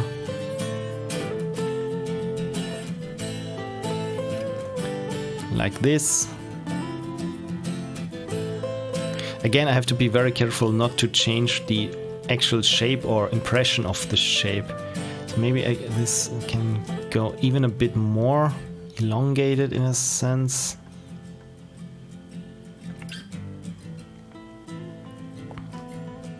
Yeah, this makes it that it looks a bit more vicious even. But yeah, perspective really it kills you. And Mr. Julius has subscribed. Thank you so much for your subscription. Thank you. Now I really need to step up my art game then if people subscribe to watching me just flail around trying to draw something nice. Yeah, of course, this big gaping tooth mouth is missing. And I had such a hard time. I really had such a hard time trying to paint those. I spent like half an hour just going teeth all over. And so this set of teeth I stole, and this might be interesting to you of where I got this from. And I think, what was it? It was of a D&D card beholder. I think this, yeah, from this beholder artwork I stole the teeth. Where is this beholder artwork? Of course, it's the thumbnail probably, so I just go view image. So yeah, if for those who know, those are the teeth. I think, of course, I rotated them and changed the contrast settings and so on, but this is the only way that I could get working teeth. Lady Misliff says, it's not flailing, it's learning, and everyone starts there at some point. Yeah, but most people grow. I think in my art I've plateaued at a certain level because I just don't have the tenacity to just keep practicing, because I think, yeah, that's good enough. It's just make it a little bit wobbly. I'll put a lens flare on it or something that I can cheat my way around getting better. So I call this teeth. And I will zoom out there and just, I mean, it still looks a bit cute, I have to say. So let's just try and see if this could work also if I draw them manually. Actually, it kind of works. So yeah, just where is my brush setting? There you go.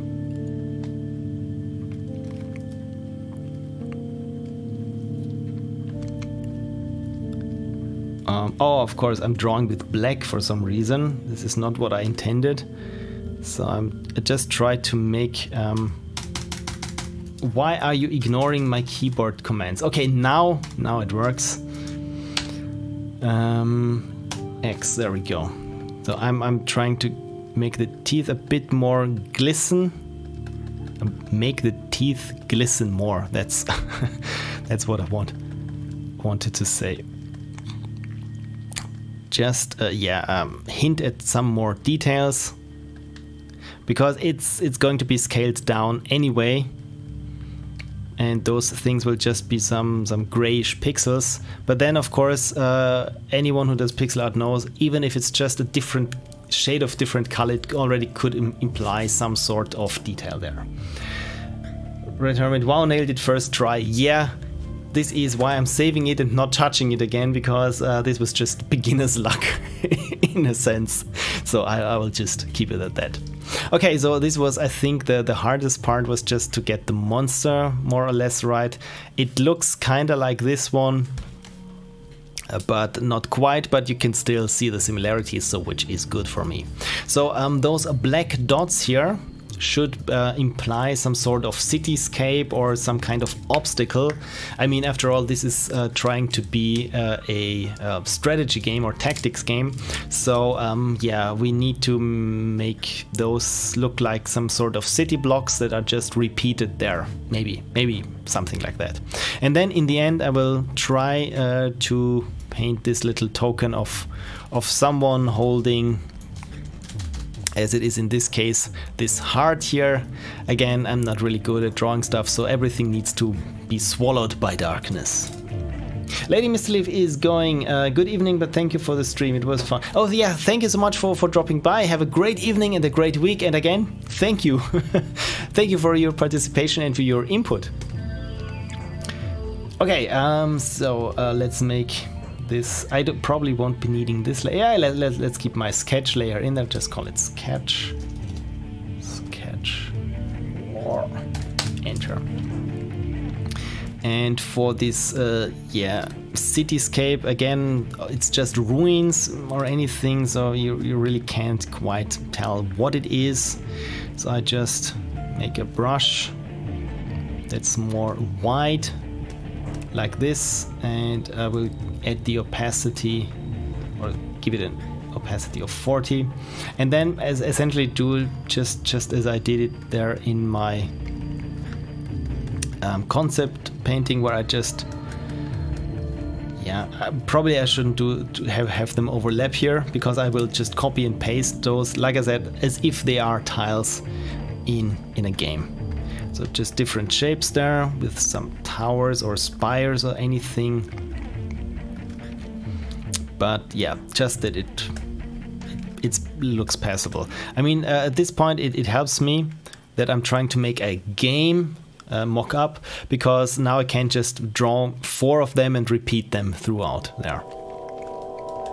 Okay, so where is my mock-up? This is the player mock-up, and this are the city dots. Okay, so those are gone, and those will be my city ruins. Okay, I just duplicate them and merge them together to get rid of this halfway transparency. Let's do it again. And with my detail brush, I keep, yeah, just keep adding details there. But again, since this is supposed to be on a game or something, I can really make sure that everything here is confined to what's on the individual tile there. Yeah, I make my brush a bit larger. Let's try ES17. Is this too large? No, this is okay. Just for some kind of, yeah, what, scaffolding or just broken bars of metal there. And try to give each of those a distinct shape in a sense. Maybe have here some debris lying next to it. Make my brush even a bit larger, that it's a bit faster for me.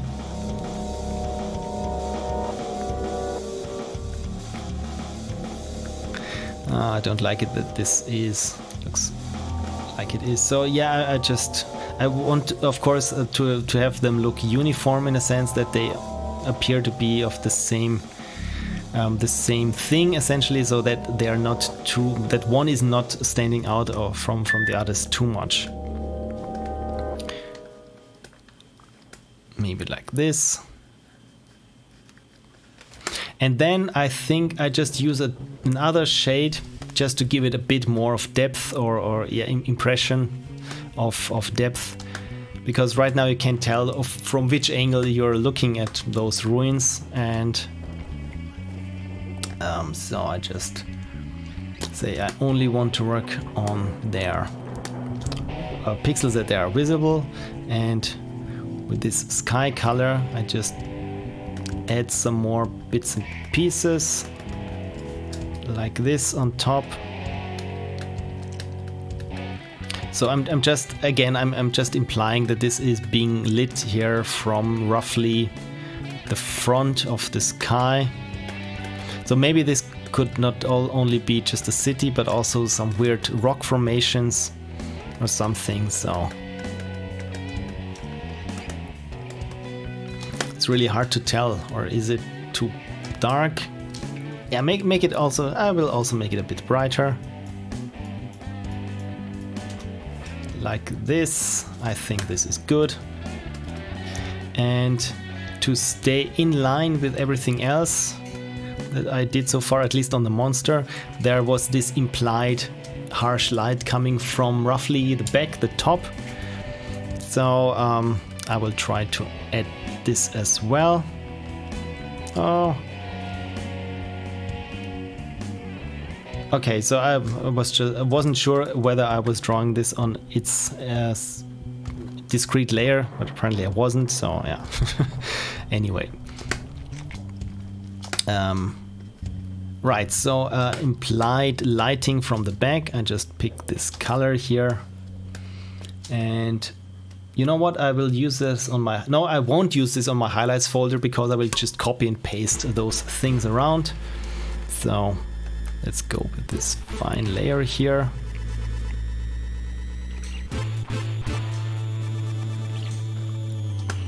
Just imply things like this here.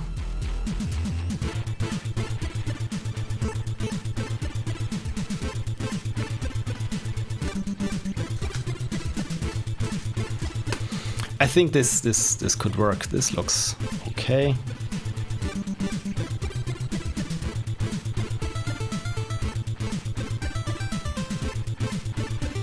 Maybe not this part. Oh, I deleted it. Maybe not this part here.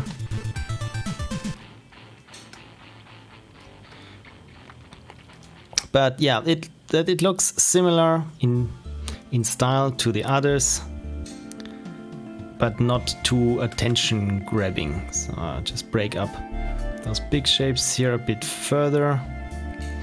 I have a hard time drawing rock formations or anything like that, so you can see this is why I'm making good use of lights and mostly shadows again, just to cheat myself around doing it properly or learning how to draw rocks essentially. But yeah, I think this looks good. This makes sense. Oh, I forgot this fourth one here. Let's get rid of it.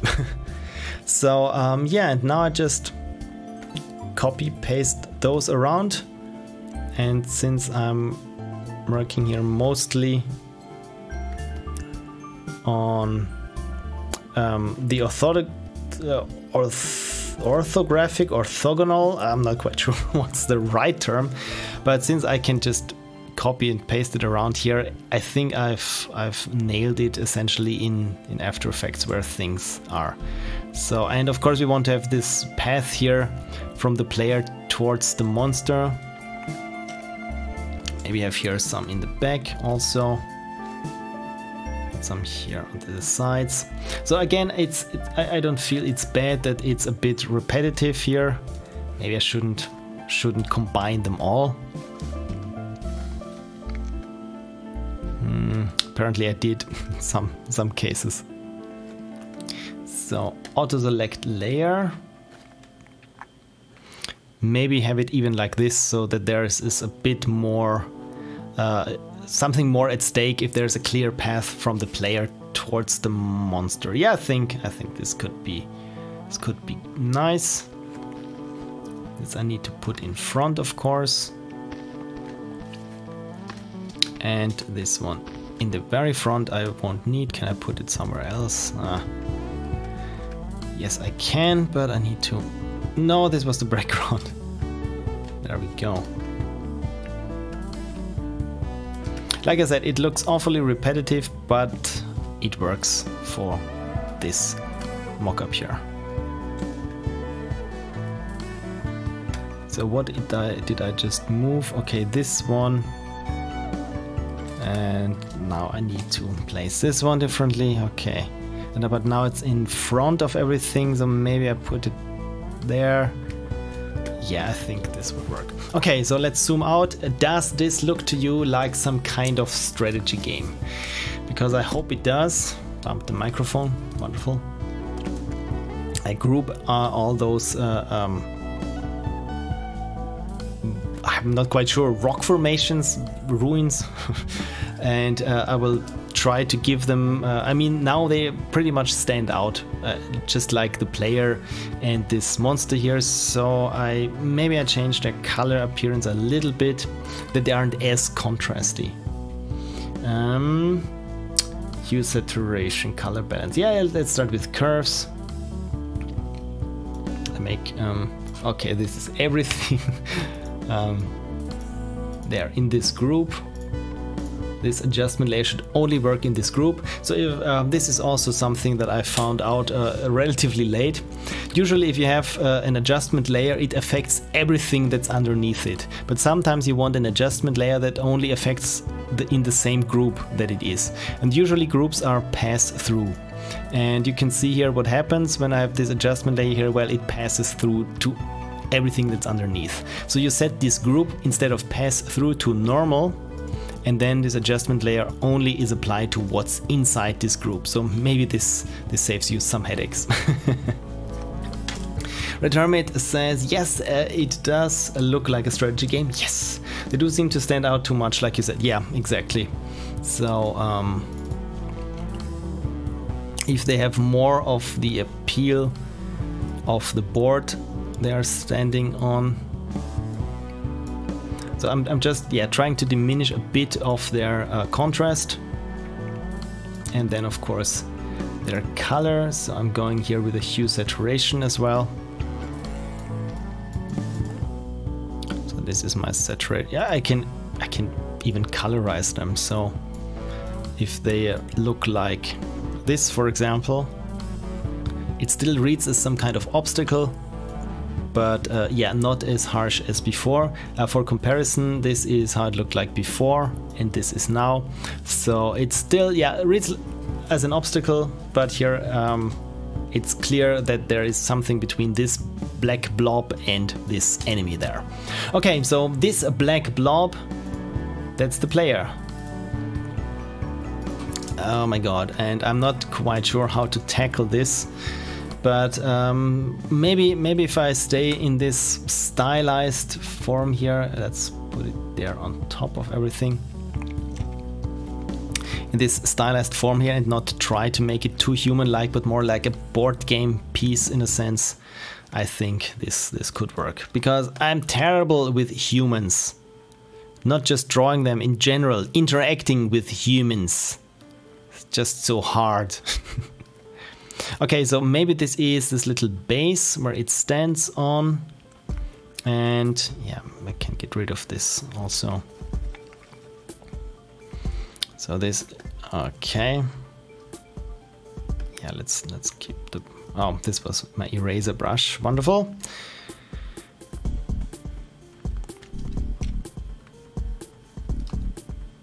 Okay, so maybe like this, and then we have here the player character standing. This is the head, it's too big. Maybe this is their head, they're standing there. But in what posture are they standing? Maybe they have some kind of, this is usually the thing, is how to draw or give an impression of scale. In paintings or in concept art, you always have this little person, the wanderer, with some kind of stick there. This has been some kind of running joke among concept artists. I've noticed that there's always someone holding a stick somewhere in the painting, just to give you a sense of scale for everything. Okay, so maybe we need to also view this person so roughly from behind like this. So now it looks not so much like holding a stick, but more like extending the hand, much like in this painting here, which is helpful and good. So now we only need to communicate that this is good, that this is the player, and maybe this base here needs to go a bit in a different direction. Or maybe let's try it without this kind of base, but this is how I would draw feet, so now you know why I wanted to have this base here. I'm not quite sure what it called, this pedestal it stands on. Now it looks a bit like the Oscar, the Academy Award. Yeah, I'm not good with people, oh my god. Back again, because I want also this person to be vague enough, just so you know, yeah, this is a humanoid essentially, or maybe just like this. No, that's probably too small there.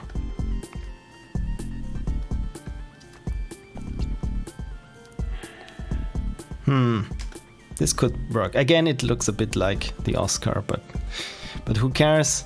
If it's not golden, then I probably won't get sued.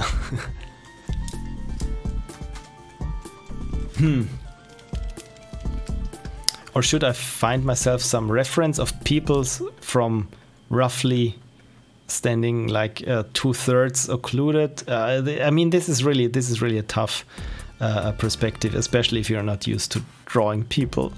So okay, so those are the shoulders. This is good. This is the head. It's probably too big because I always draw heads too big.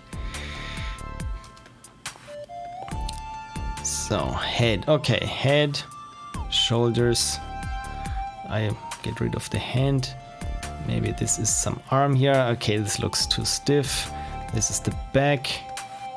Standing here. Does this look like a person?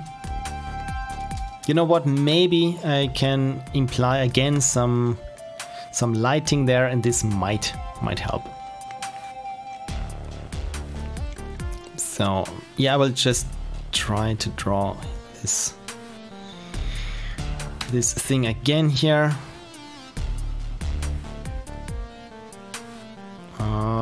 Yeah, not too happy.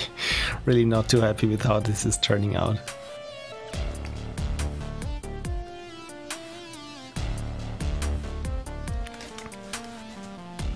Okay, yeah, I need to draw something on top of it, otherwise I really can't tell.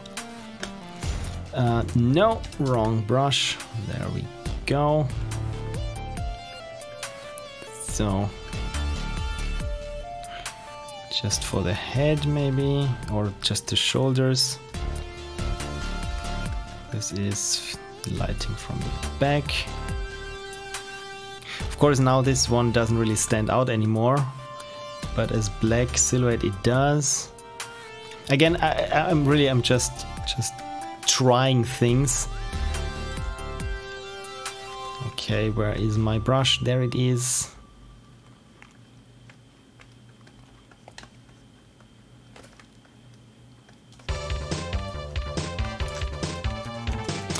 This looks much worse than before, actually. Oh my god, yeah, I'm really not that good. So maybe just not as much, just here for the shoulders, and maybe here. Could this be hair, perhaps?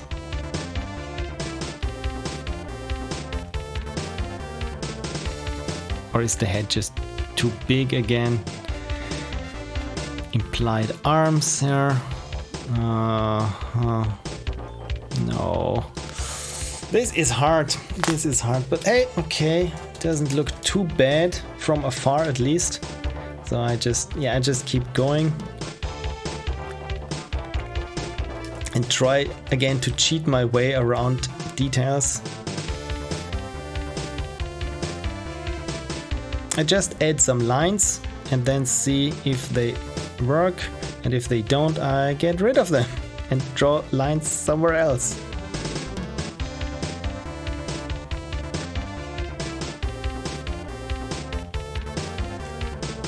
Okay, actually this could work.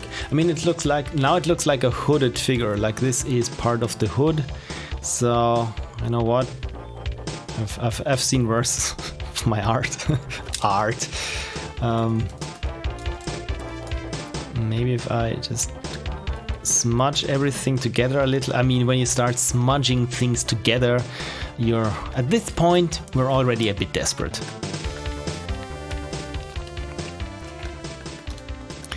Okay. And as always, just have a look at it at postage stamp size. Okay, so no, this needs to go here. There is the edge, and there's the other edge. Ah, God. Yes, if we're not looking too closely, it could work. Red Hermit says, it looks humanoid. Okay, this is good. And once a hand is extended with the heart, there will be no doubt it is humanoid. Okay, right, the hand, got it. the hand with the heart. So, okay, so we're looking from this side. Then the hand. So which is the player? There is the player. Okay, good. Then extend the hand. Like this. Yeah, now it really looks like a hooded figure. But yeah, you're right, with the hand now it works. Again, it looks a bit weird from the perspective, but no, it could work. You know what? The only thing that we need now is this red glow and the heart again. So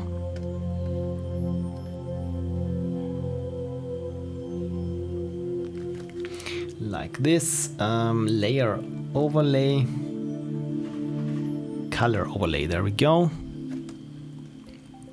Blend mode normal, and the color I want is RGB red. That's good. And yeah, now for visual effects, essentially I'm trying to give this glow, or at least fake some sort of glow. Now it's behind everything, so that we really know that maybe the player has some kind of this red glow, that it makes it easier to read. Oh yeah, also do it with the color overlay.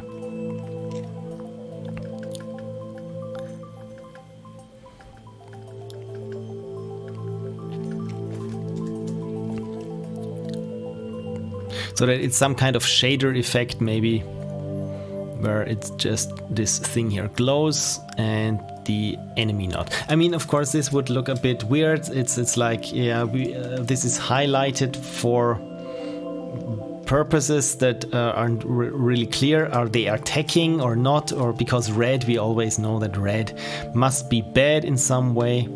But in this case, I just say, yeah, it makes it easier for us to read, and now I imply some kind of, yeah, outline shader. And of course, I will rework the heart that it's a bit better to see.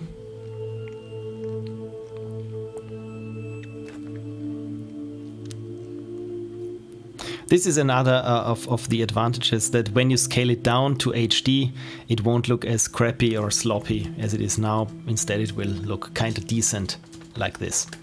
Okay, so the heart again. Need to make a bit more space around this, like so. And where is the heart?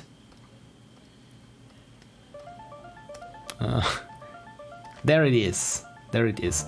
Since I'm using the color overlay layer, I mean, I won't change the color of the heart, so I just can bake it in.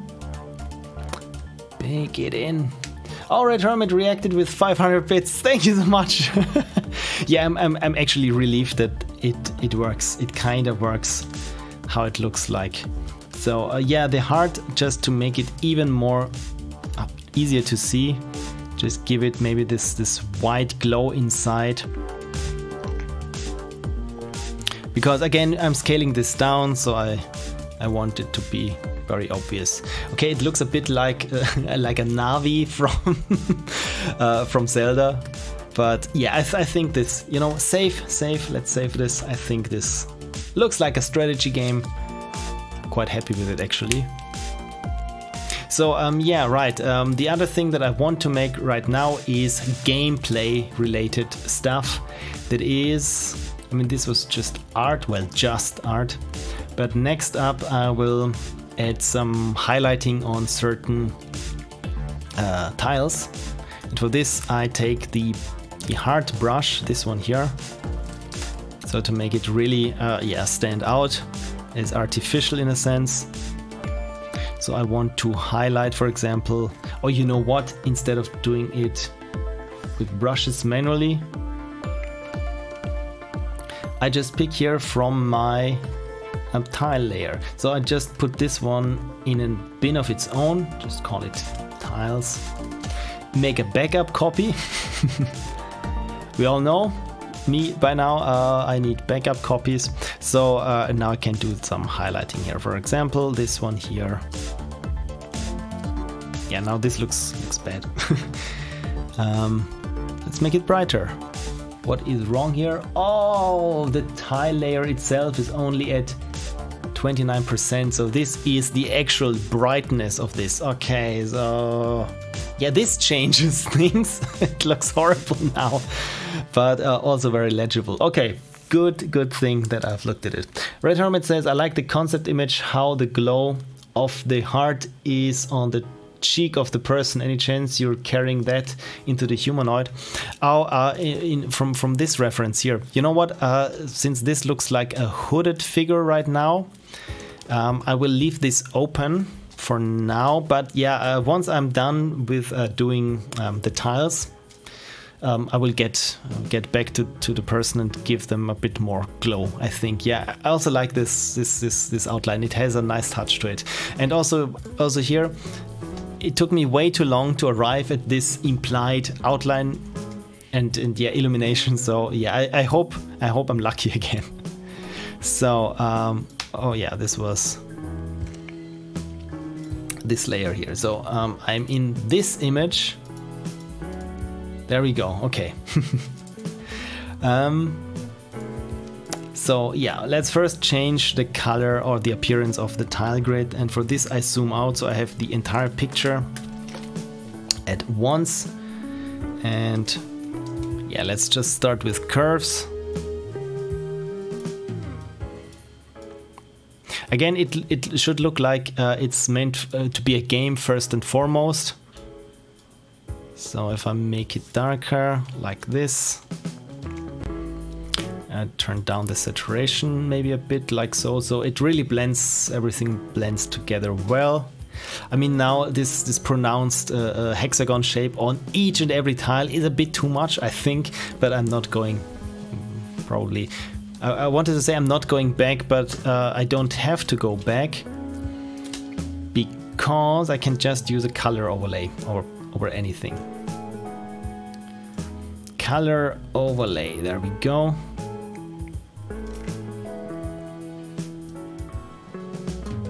Huh. Like this. Yes, and now I can just peel it back. Essentially, well, I hope I can peel it back. I can't set a layer mask for layer effects, but I can just duplicate the layer on top without the overlay, like this, and make it a bit brighter, and apply a color or layer mask. And now I can just reveal the layers that I want to have this kind of glow there, or this, yeah, highlighting effect in one sense or another. Yeah, probably not with a brush. I think it's better if I do this with a lasso selection. Should I? Oh, this was wrong. X, there we go. Because now if I change the color or the brightness or anything of this, look at this, it almost looks like a game in a sense. And you know what, let's do the same here for the enemy. I don't know what it looks behind it actually, but yeah, neither will the player. Of course, I said it's like this Morimoto moon colony thing, right? So where's the monster? There's the fog, there's the eyes, teeth, torso. What's on layer 7? Oh yeah, the layer 7 I won't need anymore. And right, here we are. So essentially I want those 5 tiles to be that we assume, or not assume, that we pretend that this is an important part of the game. Bam, there we go. Wonderful. I think it works. It really works. Maybe make it darker or red or something. I'm not quite sure, since now the player is red and I've established that red is good. But you know, I mean, since this is on its own layer anyway, just copy and paste it and try just moving the hue a bit. orange maybe. I mean, I don't want it to be overly colorful, because if you've watched my talk on picking the right colors, it's always less is more. So with as little different colors you can make it. Stay away from too many colors that all have certain meaning and so on. It makes something look gaudy quite easily. So if the color is the same thing as the eyes, it might work. If I pull down the saturation a bit, I think it could work. That the color of the monster is the same as its eyes could be bad, could mean bad things. Okay, so here for the player then. Let's try to get rid of the hood and imply more of a face outline. Okay, so this is the player and this is... I got now 3 layers. Right, first the red outline, then the outline of just the silhouette and those highlights on top. So I gotta make sure that this works for all. Okay, so how to get rid of this hood effect essentially. So I just erase this top here.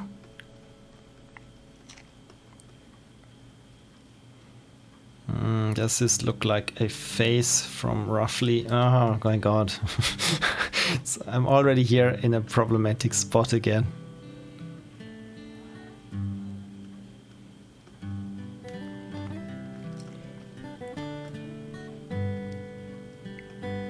With just a few pixels you actually tell so much, and also so much can go wrong.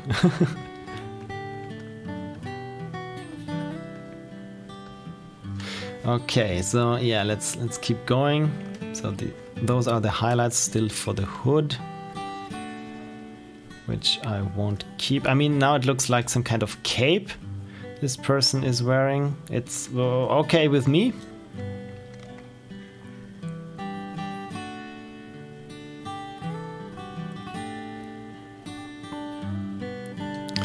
Okay, could this be the hair on your neck or around someone's neck? Let's make it smaller. I don't know, this person looks a bit chubby, at least from the face. Yeah, humanoid.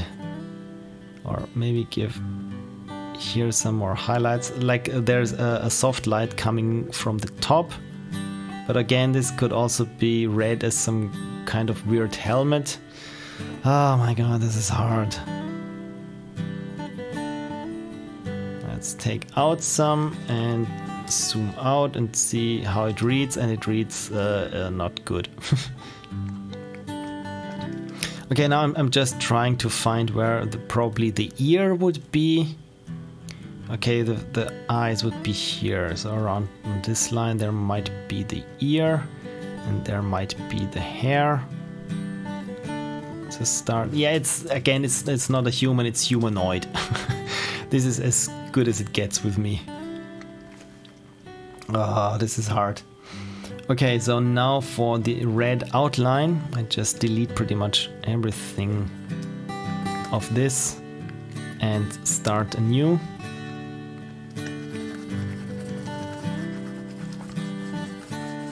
Otherwise it would distract me with what I've had before, so I just call it red glow. And I even put this on top of the player because of course it needs to be casted on, yeah, well, top of the player. So I can, whatever I draw, still got the color overlay on there.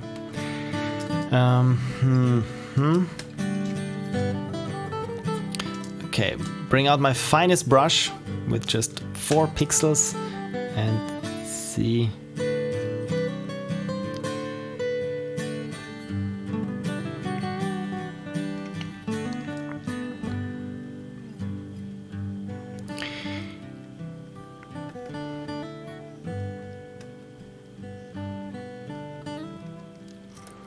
Again, I draw more lines than necessary, and then we'll start removing them.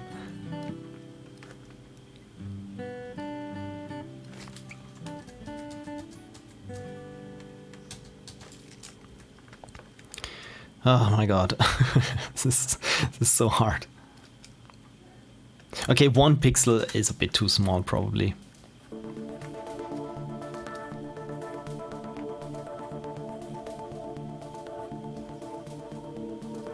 Yeah, this could potentially work. Maybe also here on the hair, where the hair parts. So it's pixels. It's just pixels. I'm not quite sure what is going on with the hair though. Maybe if I get rid of this a bit more. I'll try to give here more of an outline of the face. This was the eraser. Beautiful.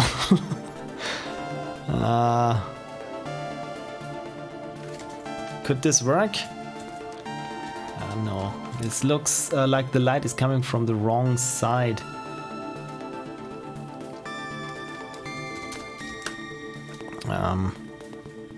No, I need the eraser here. So the light is coming from there. So this is where the light source is.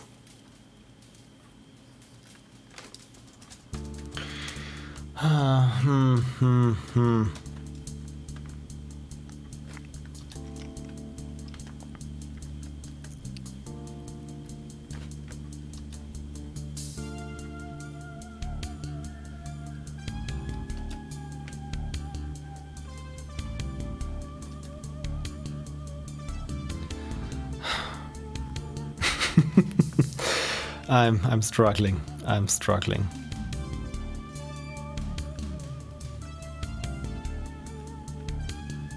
Okay, maybe this is going somewhere. It's just pixels. It's just a couple of pixels that change entirely how this looks. And as always, I have to check it from further away. Yeah, still looks chubby. Still looks chubby, and I don't know where the problem is. Probably because of some pixels that look like it's someone's neck. So maybe I just use my small brush and change things up here.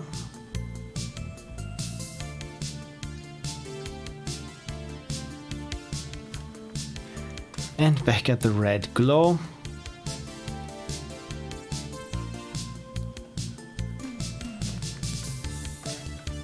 Sometimes really it's easier if you just start over when something is not working and try again.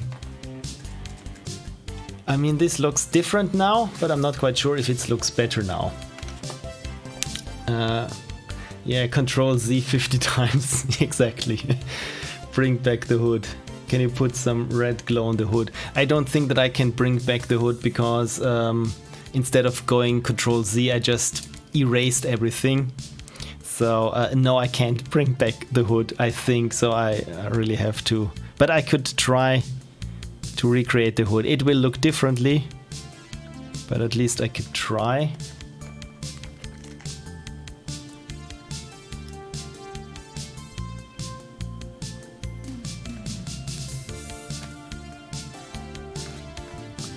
And bring back the highlights. Oh, look at this, it almost looks like a hood again. Okay, maybe this wasn't so bad after all. Does this still look like a hood? Yeah, I need this thing where the player is standing on. Give it a bit more of an outline here.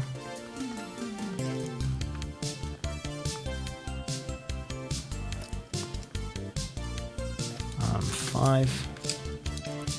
It's looking better though with your tweaking. Hey, at least it's looking a bit better.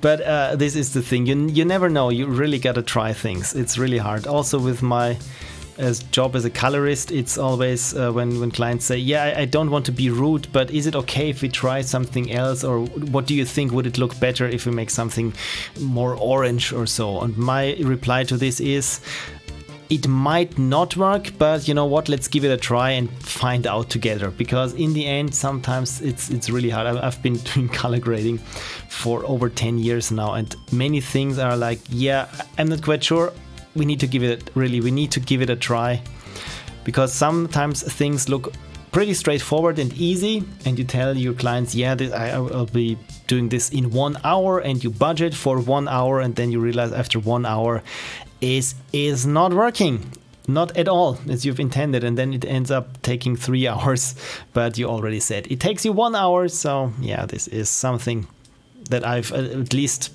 grown a bit cautious of over the years. So at least I learned something. Okay, so I like that there's just this little bit of red here and not this big glow as it was before. Maybe I can add some more red to everything. But again, with strong light sources, because I like them so much, I tend to overdo them or just have their light be casted everywhere. So again, yeah, I want to be careful. Maybe this is already sufficient there. And now I will give this player here a white outline that it matches much better the tile it's standing on. I think this would go a long way. So yes, let's put everything in a bin, save it, and I will add the outline. And for this I will just take the standard hard brush and even have problems with that one.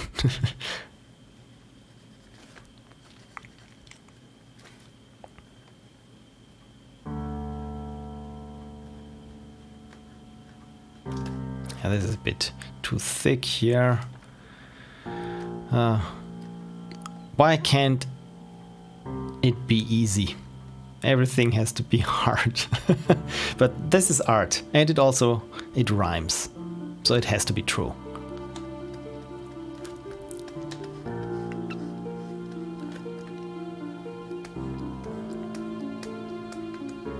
Yeah, I like it that it's not red, that it's white. Well, it's not entirely white. It's light gray, but I like this a lot better, to be frank.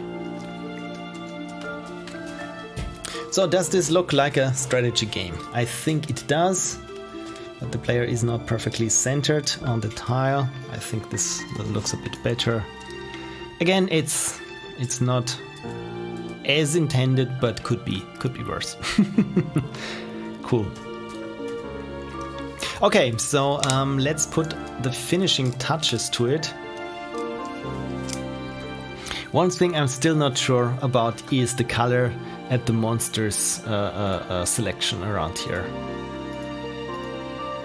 I think this looks a bit better, or you know what? Let's try going negative without saturation.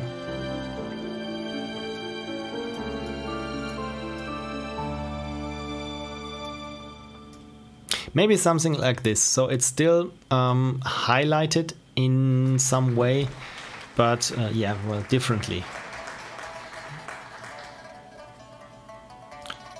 Yeah, even like this, Okay, so yeah, finishing touches and making things look prettier. Sound alerts says Red Hermit played applause for 100 bits. Thank you. Yeah, I'm relieved at how it looks right now. Okay, so one thing is that I want to give the game board some sort of, you have a bit of a depth in a sense. So what I will do now is, okay, I got an idea. So that it looks like it got some depth and is not some floating pieces of paper. And I still got the tiles that we have here. And what I will be doing now is I put them behind pretty much everything and use a motion blur and see how things will look when I do this. So blur, motion blur, and it's an angle of 90 degrees. And have it look like this. Of course, it only should extend downwards. So if I move it like so, so this has this nice cyberpunky game glowy feel. I think it's, of course, it's too strong now, but this was a very quick and dirty way of getting this appearance. So now I'm just, where is my U? Should I change the color? Maybe like the, I really like it actually, this to have this glowy appeal there. That's actually pretty cool. So the player tile, on the other hand, I feel it needs to be brighter even.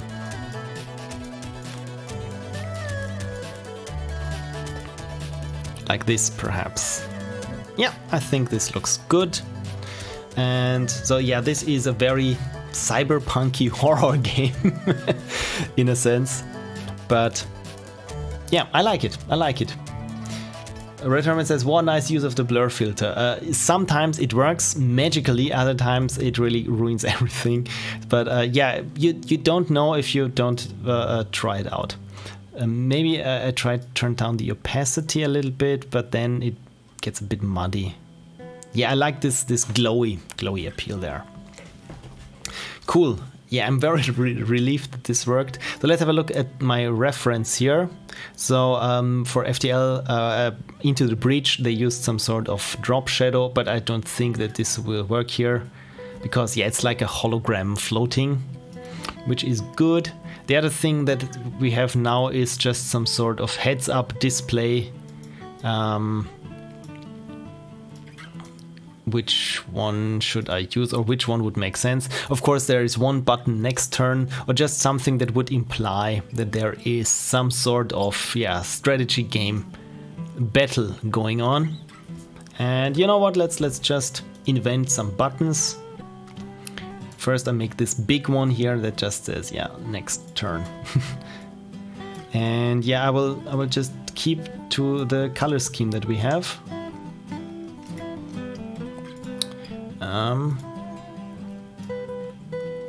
Let's go with a rounded rectangle.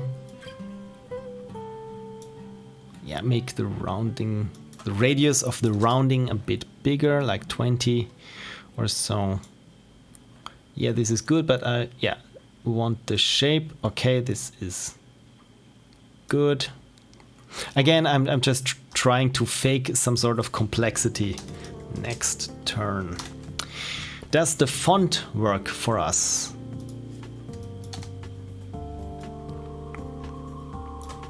I think it does, but let's give some other fonts a try. This is the ITC Avant-Garde.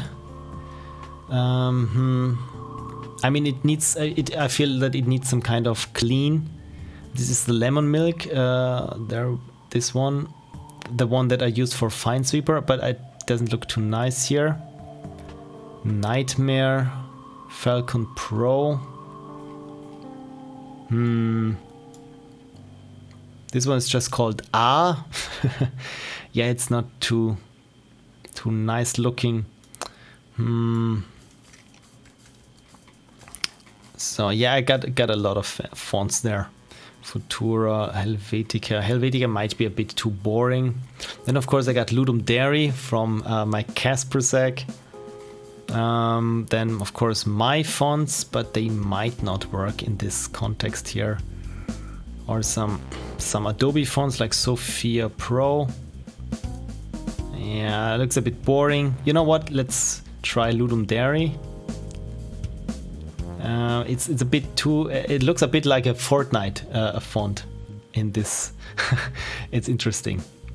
Lemon Milk, is that your Minesweeper font? It's a great go-to. Yes, that's the Minesweeper font. And I think I changed the appearance of the R, because in my old logo you can see that the downstroke of the R originates where the bow meets the upstroke, but now I moved it a little bit around just to make it look more, I don't know, more like the ITC Avant-Garde. But the ITC Avant-Garde, let me just realized, also has its R stroke there. So yeah, what do I know? You know what? Let's go with this ITC Avant-Garde, at least for this button here. And also let's move it down here.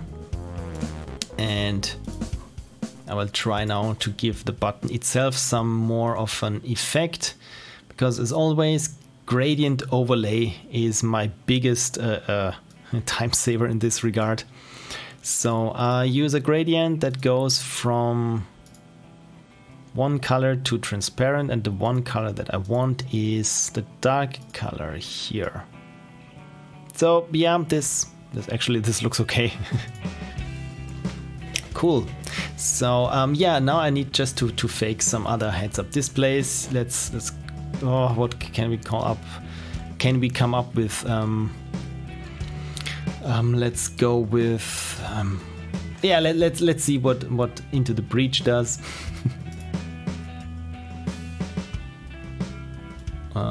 There's my reference. Cool. No, this is the other reference. This one. Okay, it says power grid reset victory in primary objective. Okay, so yeah, primary objective. This might be good. Primary oh god, I need to look at my keyword objective. How many typos can you make in one word? The answer is infinite. So primary objective, and then I just make a new one. What is the primary objective? Survive. Or keep it alive, of course. Keep it alive. There we go. This is nice. Okay, so let's make this look a bit nicer. So I need now we're at typography. Primary objective. I want to make this smaller, because this might be something that doesn't change the label itself, but of course the text underneath changes. So I think this is good. Let's give it a different color, also in one of those shades of blue.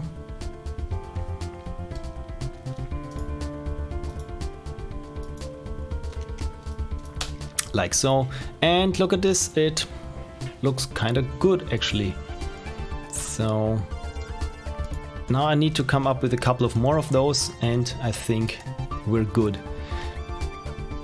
Keep it alive. Do you have octagonal font? Maybe it's too many octagons though for that piece. With the typography, the top left looks awesome. Yeah, I think sometimes if you want to be overly fancy, this is why I don't like those typical science fiction-y fonts, because I think it looks a bit too technical in a sense, and also too hard to read. So this is why I want to have something that looks, I mean, if you have a lot of angles in there, I want a font that has at least some sort of roundness or yeah, humanity to it. And other times when there is a lot of organic forms or so, a more technical font works better. But I think I'm quite happy with this one. But octagonal, I haven't heard of this font, so maybe I should check it out then. Okay, so on the other side here, let's align it there with the button, because this is the right thing to do. What do we have here? It's probably some kind of status that we have. Okay, so the primary objective we got down. Let's get back to Into the Breach. Or maybe I should look at other strategy game. Let's go just strategy game, and probably be assaulted by just these free-to-play games. Of course, you don't see any with HUDs. Maybe those. Rescue the prisoner. So again, we have here some sort of objective, and here we got some shortcuts that we can use. So those are helpful in the game. The other thing are just your current or general objectives. What did I just click? Is real-time strategy? Yeah, whatever. This looks like it has some sort of, oh my god, this is a crummy JPEG, seriously. Okay, let's keep this one open here for reference. Oh look, it's 4X games. This is good. This must be an old civilization game. What does it have here? Turn done. Okay, so it's, yeah, next turn. Free Civ Nation research. And you got, oh, maybe this could be nice that we got some sort of a bar of things that we can try. Maybe I can move the entire board up. Where is the entire board? Yeah, pretty much everything here. So I just put everything in a bin here and move it up and hope that I'm moving up the correct layers. This weren't the correct layers. Group 4 was it? Yeah, group 4. There we go. Okay, so primary objective, keep it alive. The other thing is here. What typography? The top left. Oh yeah, already read this comment. Let's go with. I'm out of ideas of what our fictional game could have there. Let's try to be a little bit cryptic, and or could we work in some Easter eggs? This would also be nice. Or maybe let's say round. This has been going on for quite a while, so it's round 46. And encounter,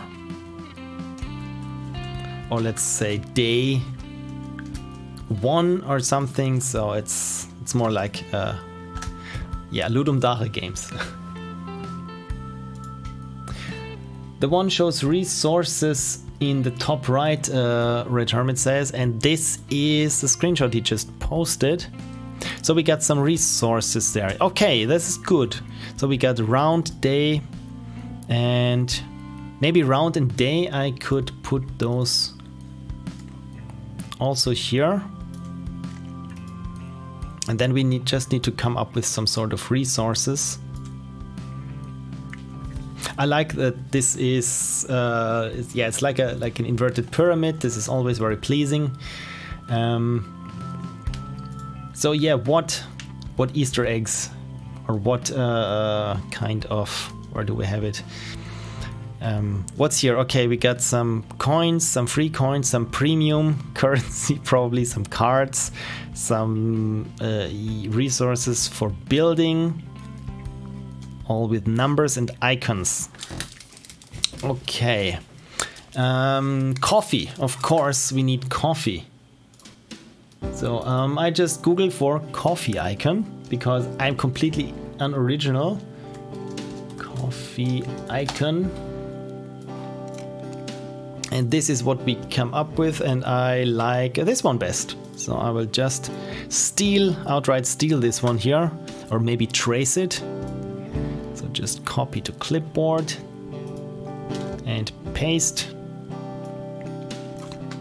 And I just paint over it on a new layer, so just that I get the shape down and that it's roughly in our style that we need.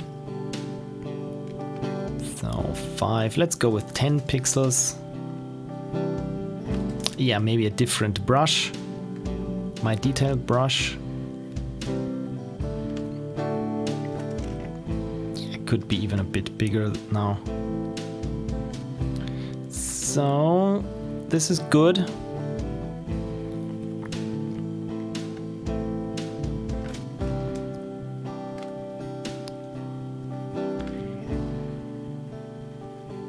I mean, I could just flip it in the middle, but then it probably would look a bit too conform or too similar, or another way of saying it, it would be too obvious that I just flipped something in the middle, because if something is too symmetrical, it looks, yeah, it looks a bit weird, especially when you see it with faces or characters. I feel that it doesn't quite work sometimes. Okay, so let's go with 20 pixels there. You probably noticed that I use the very intuitive way of changing pixel sizes, because otherwise I could also be holding, what was it, Control Shift and right click and then change my brush size like so. Why don't I do it? Because this was entirely new to me and I've learned to use Photoshop without this wonderful tool there, and I'm just doing it the old and cumbersome way of entering values by hand. So yeah, Control Z, Control Z. I won't need my reference anymore. Just go with this.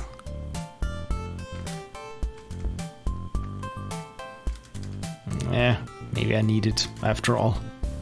Yeah, I think this says coffee. Is it the same blue as we have here? Well, it roughly is. I think that we're good, almost good enough. It's a bit brighter in the font and a bit more saturated. There we go. Colorist. Okay, so we got coffee. What else can we use? Command stitch like a boss. Yeah, I steal like a boss. What other? Let me just name the layer. Coffee. Other Easter egg ideas: unicorns, theme sacks, and thinking. Unicorns is always a good idea. Cheers.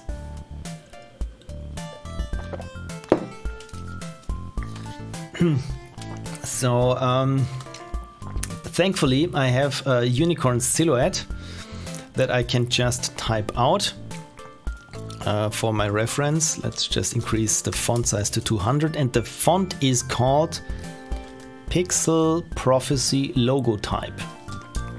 And I just need to recall which character I used for it. One thing is that I've set here type options to automatically uppercase, which is bad.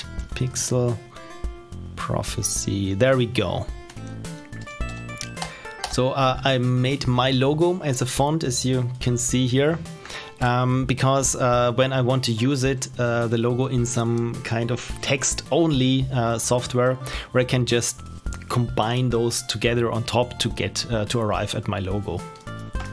So this is just a very quick way of importing clip arts where it's not possible to import clip arts. For example, if you really need to work with in Photoshop, not Photoshop, in Premiere with the scrolling text for credits. And I think now you can import even PNGs or so, but yeah, this is how I did it first, just to have some one-colored logos or so. I even got a font that's called Alpha Symbols, which is just trade logos that I needed somewhere, maybe to import into Maya or so. Okay, let's quickly just draw on top of it. So this is why I need to change here the color of the logo, and just quickly trace it badly. You would think that I could draw it by heart, but I can't. Whenever I try it, it looks like a chunky hamster with a horn, with a waffle of ice cream on its forehead, and not like a proper unicorn. So more like one of my Ashley, my stuffed unicorns. Okay, so I want to bring this to a close now, so I think I will go just with 2. Yeah, probably I need to do this in 1 stroke. So we'll go with just 2 resources, that's what I meant. Good.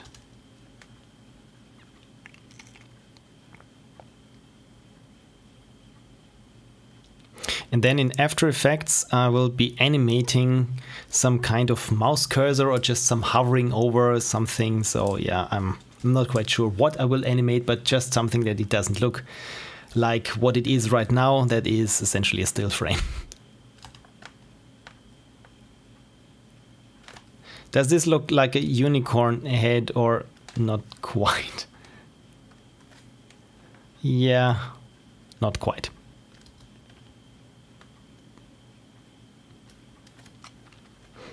But you know what? Let's zoom out, and yeah, when I'm zooming out, all those little rough edges blur together, and it looks all right.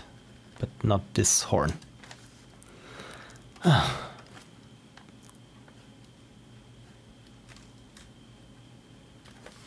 So let me quickly check. There we go. Coffee and unicorn. Just duplicate the layer and drop it on top of each other. Again, it's when I'm drawing and I don't get the opacity down to 100%, so you can see it's slightly transparent. So this is why usually I just duplicate my layers and then merge them together again. Okay, so let's call this unicorn with a typo, as always. And make smart layers out of this.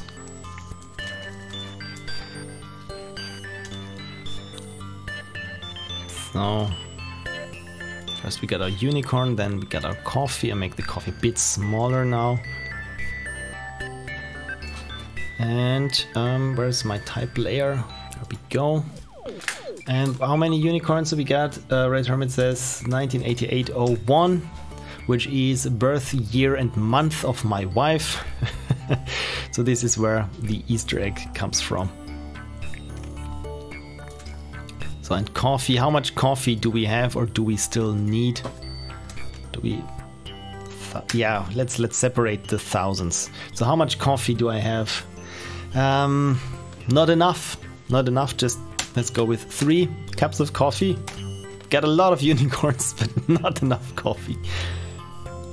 Yeah, I will also change here a bit the sizes again of the icons. So maybe in front.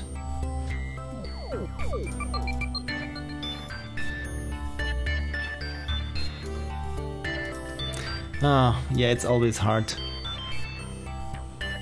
So a 3, okay, there we go. It's always hard trying out which size is correct or where to position things. It's why I can spend way too much time in CSS just moving things around, and doesn't look any worse or better, it just looks different. And so, does this make sense?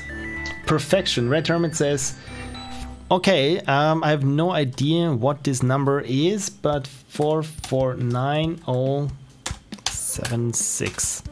Yeah, and now it's clear that I need to move those things a bit apart. Yeah, we always like statistics and numbers in our games. So I think this is coming together quite nicely, actually. Should we also tell or have a label that reads unicorns or coffee? But no, I think the icon is just enough. It's your Tetris high score on Twin Galaxies. Oh my god! Right. It's I recall I wanted to have 450,000 points on Tetris, and this is how far I gotten. And the good thing or slash bad thing about this, I never even got close to my once record-setting number again. But where do I have it? I still have here my wonderful, can you see it? Yeah, the certificate that I once was 4th place in Tetris.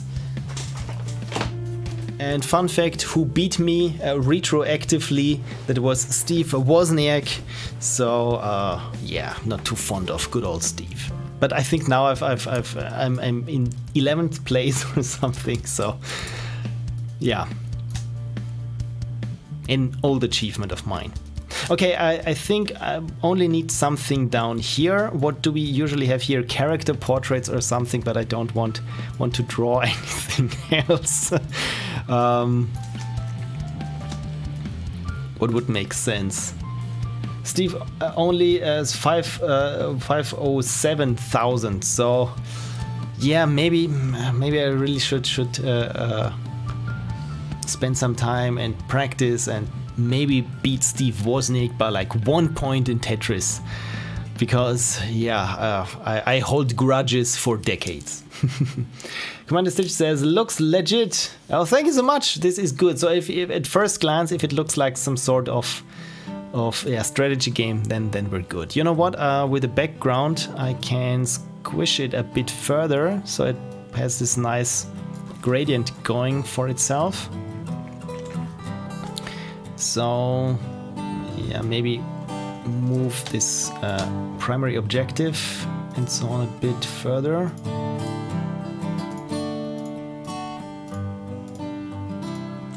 To the left, there we go. Of course, I forgot one. Where is day? There is day.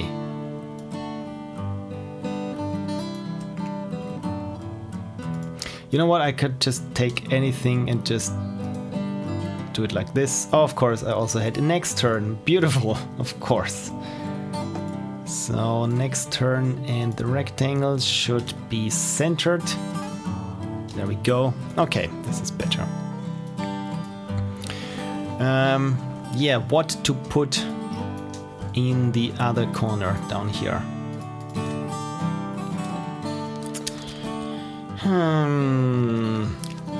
Yeah, let's see what we can steal from others. Okay, maybe some buttons, like what is this? A scroll, an award, some book. Of course, the good old cogwheels. I wonder sometimes. I mean, the save button has been so long. The good old 3¼ inch floppy disk, 3.5, 5¼ 3.5 inch floppy disk, that at some point I think people won't recognize what this strange icon is, essentially.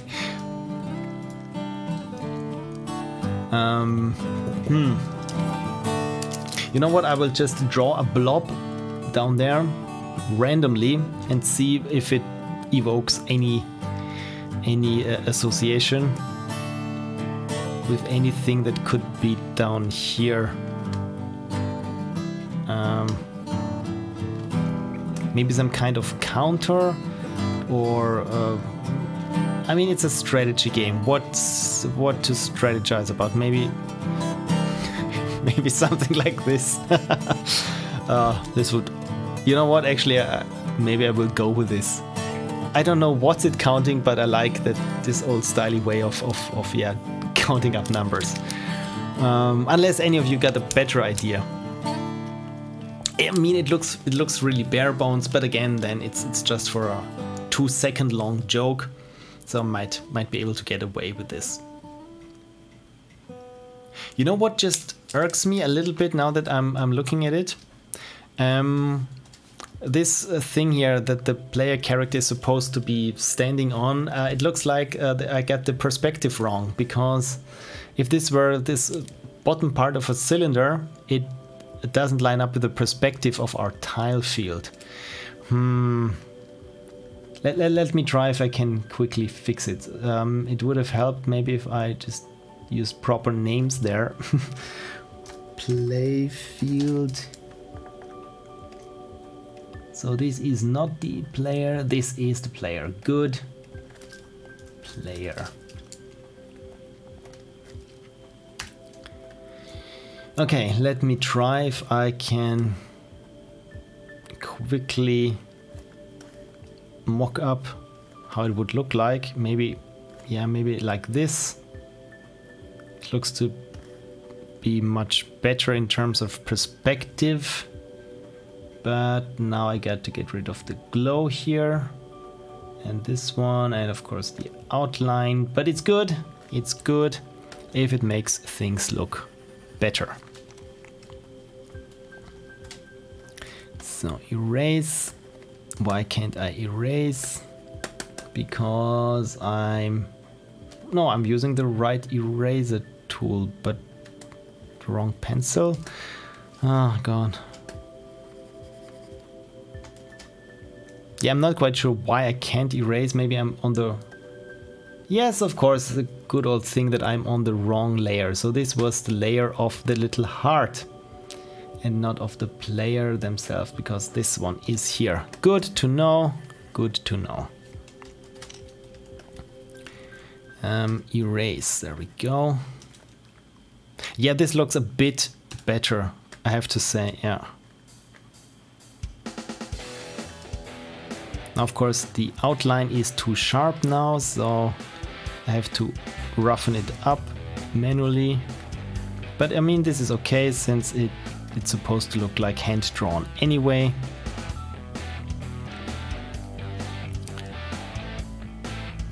Yeah, this is much better. Look at Into the Breach, it has some gear select and a portrait, I think, but counter is way easier. Maybe I will draw some kind of portrait, I thought, but then I realized that portraits usually involve people.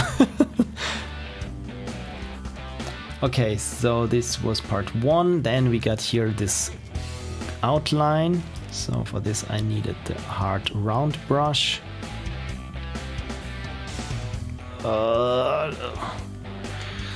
Really cheating my way around doing a proper outline there. But I just say, yeah, it has charm. Let's go with it has charm. So I'll move the player down here. So yeah, this looks, I think this is improved a lot. So the only thing to fix are those reflections down here.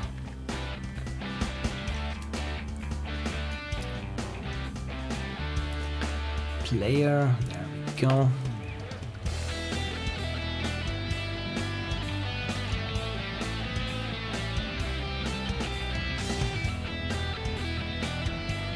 I mean, it's really hard to tell what is going on here at the bottom of this. Oh, no. What am I selecting? How is this? Okay, apparently I've been selecting my background color all the time, so yeah. Yeah, it's really hard to tell what exactly is going on here. So now I'm just pretending it's just some cape here, and yeah, this looks much better. This looks. I'm happy that I went back in there. Base does look a lot. Yeah, thank you. It also has some instruction like for mouse, right click or Q to disarm. Okay, yeah, let's have a look at Into the Breach then. Where do I have it? Yeah, let's Into the Breach screenshot. Usually type screen shit. It's a source of amusement.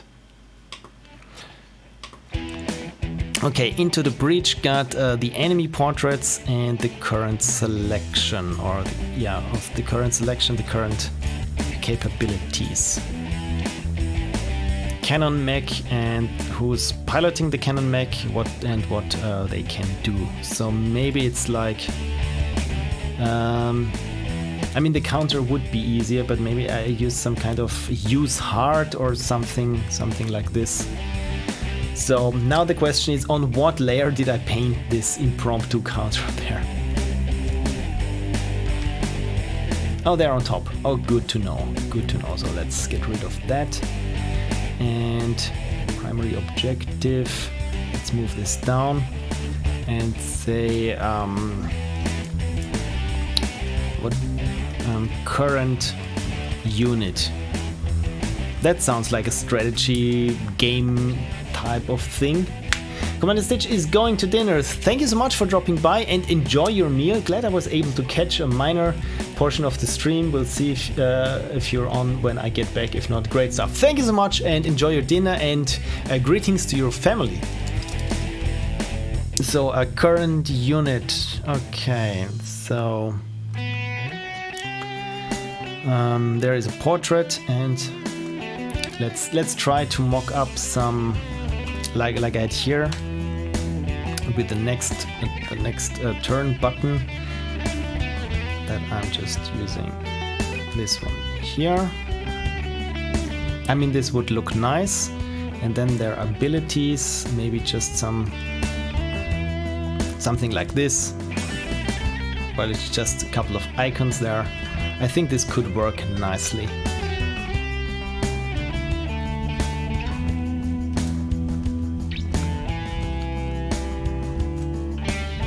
yeah, like so, I think. So let's just align all those elements. Current unit. Red Hermit says, agreed, that fills the lower left well. And yeah, it makes sense. It looks still a little bit barren in a sense. I'm not quite sure what it is, but it's just lacking the details, I assume. Maybe just the numbers are too big here. Maybe I need a third or fourth. Yeah, no matter. It's all right. So yeah, let's see how I can cheat my way around the current unit and what they are capable of. Okay, so the first thing that I'm going to do is I just copy all those shapes on an individual layer. So that I can always come back, but I have them here more easy to access, and I call them just blocks because I'm running out of ideas for layer names. And I will just lock to the visible pixels so that when I'm drawing inside there, that I'm not able to escape pixels that are not part of this layer already. And the current unit. So again, you know what? Let's go dark. Start with a dark background. There, yeah. I don't care that it's flowing over the other thing there, and give it here some kind of moody background because it's. I mean, I'm picking red from a different painting, so yeah, it's not one of those colors that are that hard to figure out that I really need to pick them. So and it has more of this hand-drawn appeal here. But yeah, I think my brush is just too big with 400 pixels. So yeah, let's start over with black. Yeah, let's start over all the way. So I'm going with 200 pixels. This is still big enough, and then I just pick red.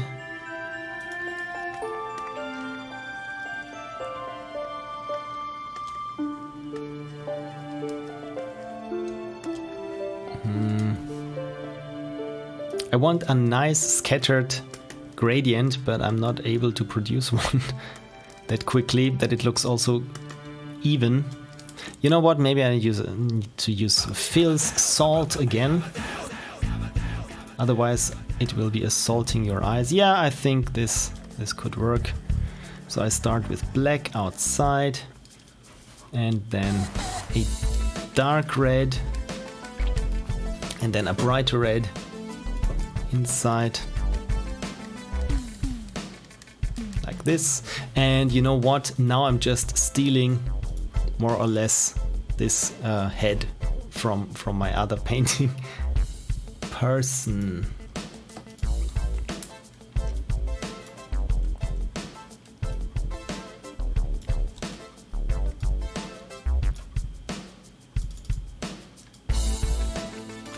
It's a bit cheap, but I think it works. I think it could work. Because I'm not quite able, I think, to really draw their face. Okay, so I make a new layer and use this one as a mask. Okay. Red Hermit says, nice, works great. Yeah, I'm really happy and lucky that this works. So this is cool. So okay, so what other capabilities do we have here? Does this unit have in those blocks? Let me just bring this over here and yeah. Layer order, there, wrong one, also wrong one, but it's cool, it's not as bad because I use a layer mask. So if I just draw here something, then we're good. Okay, but where does this color come from? This one looks much better. Okay, so we got 3 things here that we can do, and I'm in the mood for some very simple graphics essentially. So I will pick my fine brush again, make it a bit bigger. Let's go with 15 pixels. Are you just using icons for the abilities or text on them too? I think both. I mean, here with an icon, maybe, I don't know, is this a fist? It should be a fist. Maybe it says here attack, and then we have an A or left mouse button, maybe something just to give it a bit more detail. But we could use some kind of obscure icons. Not quite sure what this is supposed to be, but it looks a bit runish in a sense. And what else? The eye, the ever-seeing eye. Just thinking, if it's icons only, you can make mysterious icons. Oh yeah, I think we're on the same page there. So it's more like hieroglyphs in one way or another. How did I move my background? Okay, so here we are. Yeah, I think I will go with some weird, hard to describe icons. It's like, have you seen the Alien film, the first one, and when you read what's actually on the keyboard that they are pushing, it's some, I can't recall really what it is, but it has some very weird terms. But I think something along those lines here could work well. It's just so that they look different. So maybe one thing that looks like a box, one thing that looks like a circle, and one thing that looks like the remainder of the old Electronic Arts logo there. Just from the silhouette point that it's easier to grasp what's going on. More Easter eggs. Can you put the hieroglyphs from your one LD game in there? Oh, the cellar. Let me see if I can find them. This is a great idea. Okay, this is a job for archival Phil, archivist Phil. So where is my, of course, if you put your stylus on your tablet, then of course your mouse is trapped. Okay, projects, game dev. Come on, there we go. Archived. Was it 2018? I think. Game Maker. The Collector, Zocker, then it was 2017. Game Maker. No. Unity, Headroom was 2017. The Cellar revamp, so it must be 2016, my god. Ludum Dao 37, The Cellar, yes. And I got here assets. There we go, wonderful character.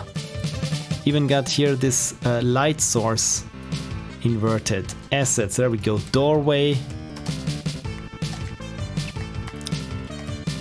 Yeah, everything is there.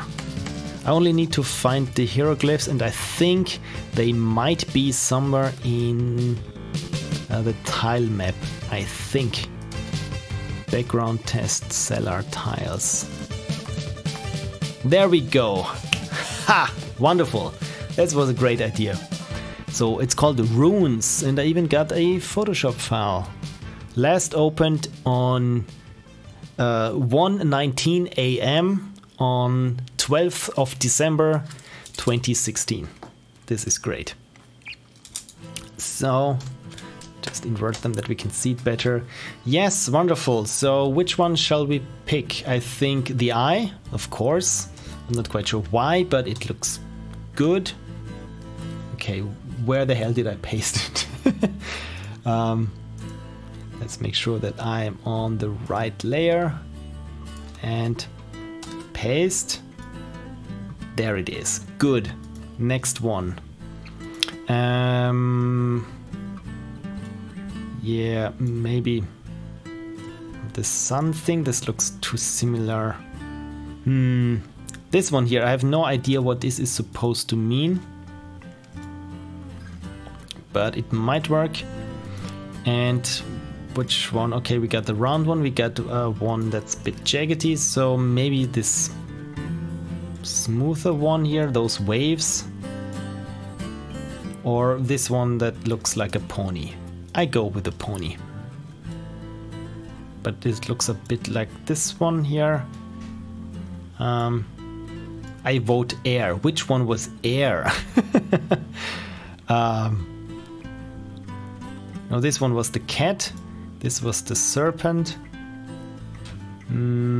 Or pony. Maybe.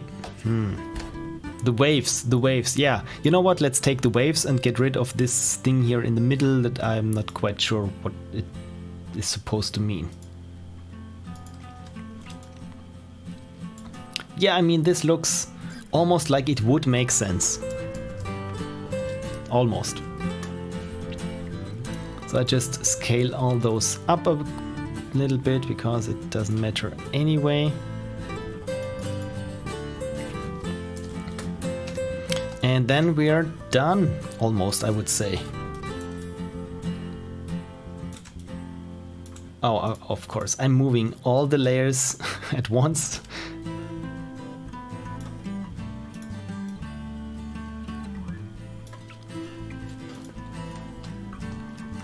Or is this too big? Well, no, I think maybe a little, not quite sure.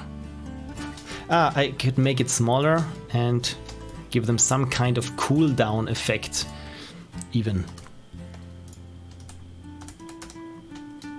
So that is a bit like this.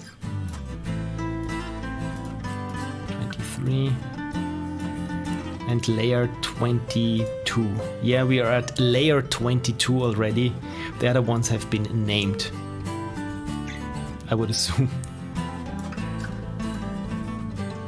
Okay, so I think this is nice. Cooldown effect and smaller is a great idea. Yeah, otherwise it's a little bit too in your face. So how do we do this? Should we keep them at black, the black color? I think the black one might work. I just stick them. No, I keep them where they are. I combine them. It's much easier. And then I do a color overlay, maybe just this bright blue again that we have here, or a darker blue than darker blue. Maybe this would have worked as well. You know what? I will stick with this blackish dark blue, but maybe I give the background, yeah, this cooldown effect. So where blocks copy is it called? Well, apparently it is not anymore, but yeah, let's make it like this. I just copy this and paste it over and change its color. I really need to clean up this file before I move it to After Effects, because right now it's just a mess. So maybe this is a bit too intense, but at least, yeah, you know where we're going. And maybe this one here is cooling down right now. And this one here is grayed out entirely. Maybe it's like some kind of mana collection like it is in Hearthstone. Maybe this would make sense. Did I actually find here the center, or was it just as we say in German, pi times thumb?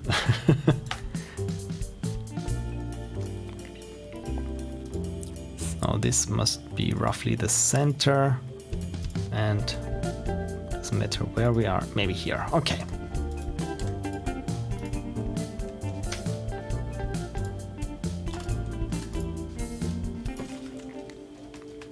There we are. I think this looks nice. Maybe the current unit, it's not aligned properly, or is it? It is aligned properly, but it doesn't look like it is, because this one button here is so dark and the other ones are so bright.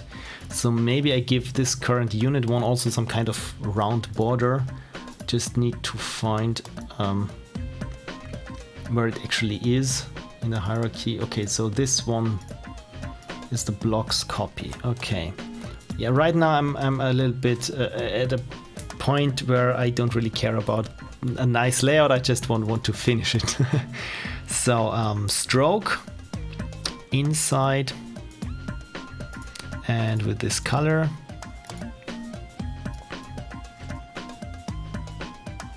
2 is a bit too small, I would think. Let's go with 4. Let's go with 5. And have, of course, the opacity to 0. Not the opacity, the fill to 0. Yeah, I think this is much better. Look at this. It looks almost like a game. Ah, cool. Let's save this. And how the hell did a fly get in here? Yeah, actually, I'm pretty happy with how this turned out. Took me a bit longer than anticipated. I thought, yeah, we'll be done with this in 2 hours or so. But yeah, of course, there's always something to tweak. For example, I don't like how these rock types are sometimes not quite centered. Or, well, not sometimes is quite an understatement. Look that they are pretty much all at once somehow not properly centered. Why won't you let me move it? Okay, so I can move some of... Okay, yeah, this looks better there. Okay. Yeah, maybe a lot of those little tweaks. Red Hermit writes, since the abilities are essentially buttons, do you think they should kind of match the button to the right, either having a gradient on them or vice versa, taking the gradient off the next button? Absolutely good point. You know what? Let's go with the gradient, because I think this would give them a bit more depth. Where do I have them? Man, I really should have renamed the things. My only bridge to finding which layer I am, I just select auto select layer, and then I just click and hope that I'm roughly in the right, yeah, I am in the right ballpark of where I want to click something. Okay, so select something, not click something. Gradient overlay, and it is, there we go, it is this color here. But the gradient overlay should happen after the color overlay, but I can't get this done for some reason. Okay, so plan B, let's make a gradient from this color to this color, and then it should match. And one thing is, I think I also want to have this eye, since white, that's what I want to say, because the next turn is also white, and the other ones are essentially grayed out. I only need to find where I have them. Okay, so the color overlay I need to burn in, just call this icons.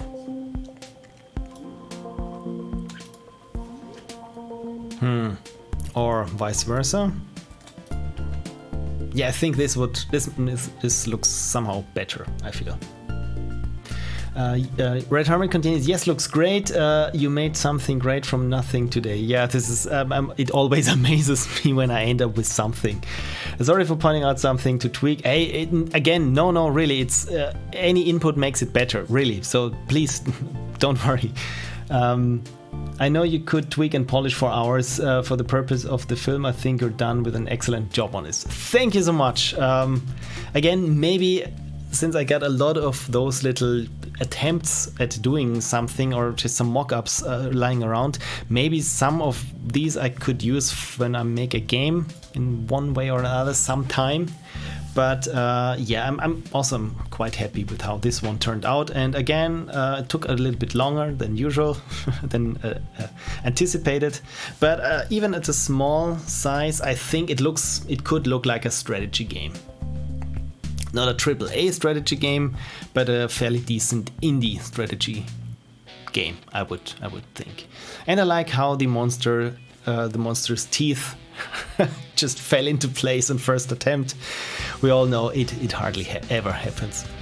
Okay, so I've been streaming for 3.5 hours now. Again, it's a little bit longer than anticipated. And did my wife tell me that she's leaving? At least no, not this time, because she doesn't have to work tomorrow. So this is good, so I can still see her today. Okay.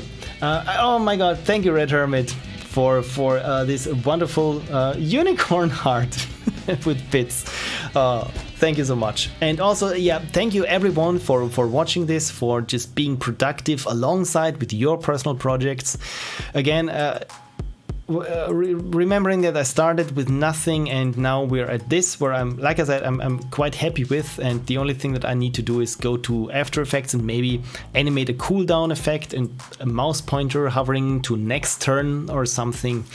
Apart from that, it's pretty much done. And yeah, thank you also for contributing all your feedback and the funny ideas, especially with the Easter eggs or the resources such as coffee and unicorns. Yeah, again, it really helped finding a solution for all the problems that I had. So yeah, I'm quite happy. So yeah, Red Hermit says, thanks for sharing your process with us and letting us partake in the process. It was lots of fun. I'm glad it was fun. Usually it's like I'm sitting in front of the computer and banging my head against Photoshop and doing one single line 400 times, and it only gets worse. So it also was therapeutic in a sense for me, that I didn't have the feeling that I'm just going crazy drawing this one single line and it doesn't work. It helped me to keep moving and arrive at something that I'm actually quite happy with how it turned out.